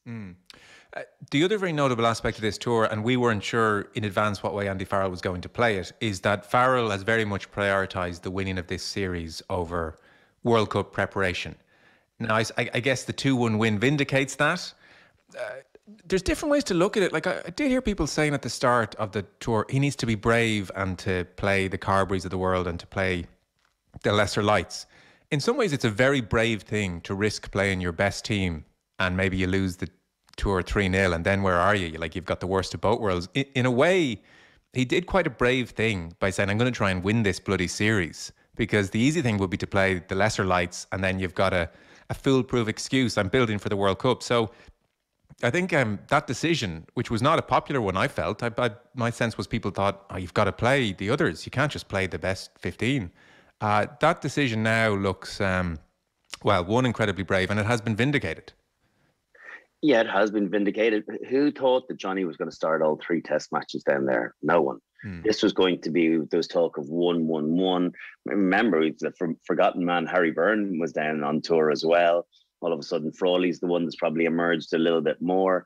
Joey came on the 3rd test, and you know, I know he was only on for 6 or 7 minutes, but looked solid and secure. And I think he's very capable in that role. But I think there will, no matter what, there will be a nervousness and a concern if we are to lose our leader and our captain and probably our best player and the focal point of the team over the course of the next year. But we're going to have to, at some point, learn how to deal without him, because you know, you just can't. The reality is nothing changes. You can't, because Johnny's managed to, you know, navigate his way through this test series brilliantly.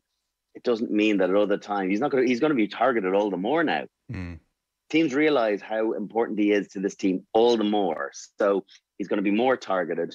And so we're going to have to give game time over the course of November and at Six Nations to Joey or somebody else. Like, you just can't continue to giving Johnny time and not give Joey some, you know, proper 60, 70, 80-minute games to allow him, you know, high octane internationals as well, not the USA, not the lesser games. because you would be left with egg on your face if you just put all your eggs into one basket. And that's not just Ireland. I think other countries have to look likewise. You know, England, Marcus Smith, if they give him every test match from now to the World Cup, that's different for them, I suppose, because Farrell goes in there and Ford's in there. But someone else that has a pretty inexperienced bench player, I think they've got to weigh up their options. But yet you're allowed, he's able to retrospectively look at those decisions as really great ones. And maybe that gives him scope in this coming Six Nations to try people out a little bit more now that he's got the work in the bank. That was the follow-up question. There is a degree of, okay, you've gone after this tour and it's worked out beautifully, but now Six Nations, you really can't afford to do the same thing because, like, where are we? Like, Carberry, Harry Byrne, once again, his injury profile's worrying, you would have to say. And now Frawley's kind of emerged to put his hand up. Like, he needs, from Farrell that is, he needs to kind of figure out that pecking order and to invest in the Six Nations because there are no other opportunities now. All right, but here's a line of thought, you know, and at the risk of other countries saying, God, those Irish have really lost the run of themselves and they're arrogant. We've England and France at home, you know, a somewhat resurgent Wales, Scotland, not sure about Italy, you know, maybe on the up, but is that potential for a Grand Slam year? Will Johnny Sexton be saying, do you know what, everything is the focus of World Cup? He'll be thinking Grand Slam captain. He will. I know his mentality, and he'll want to play, and also not give an opportunity because he'll back himself to play 5 weeks on the bounce, you know, in the second and third group stage matches. If they get beyond the quarter-final to then play semi-final, final, that's a nice headache to have when you get to that point. But it's very hard when you get to each stage, you know. It's hard not to get greedy and go, well, we could still go and win that. We could win that. It's very hard to go, no, let's cut our cloth a little bit and not play the strongest team. But it is something that they're going to need to do. Mm. Is it a ridiculous thing to say when we get to the World Cup, Sexton's not going to play in the group stages? I don't see how he can't play in the last two games. I think he'll obviously, the way it falls, obviously we get South Africa second last. Depending on what happens there, is there scope potentially for, with a victory against South Africa in a perfect world, him not playing the following week because there's pressure up? Because who do you want in the quarterfinal? France and New Zealand right now. It's mad that we're having that conversation. You know, 10 years ago, like, you'd bitten your hand off for France. That's not the case right now, particularly with France at home and how good they have shown themselves to be and how much they're improving. So, I think we're not sure where we want to be. But I think as things evolve, I don't think he has to pick the Scotland team before the South Africa game. You get a great victory against South Africa, maybe you can play somebody else and run a small bit of a risk with the view that you're definitely in a quarterfinal and that you're going to have your talisman to kind of guide you through. Because OTB AM with Gillette. Get into your flow with the new Gillette Labs Razor with exfoliating bar.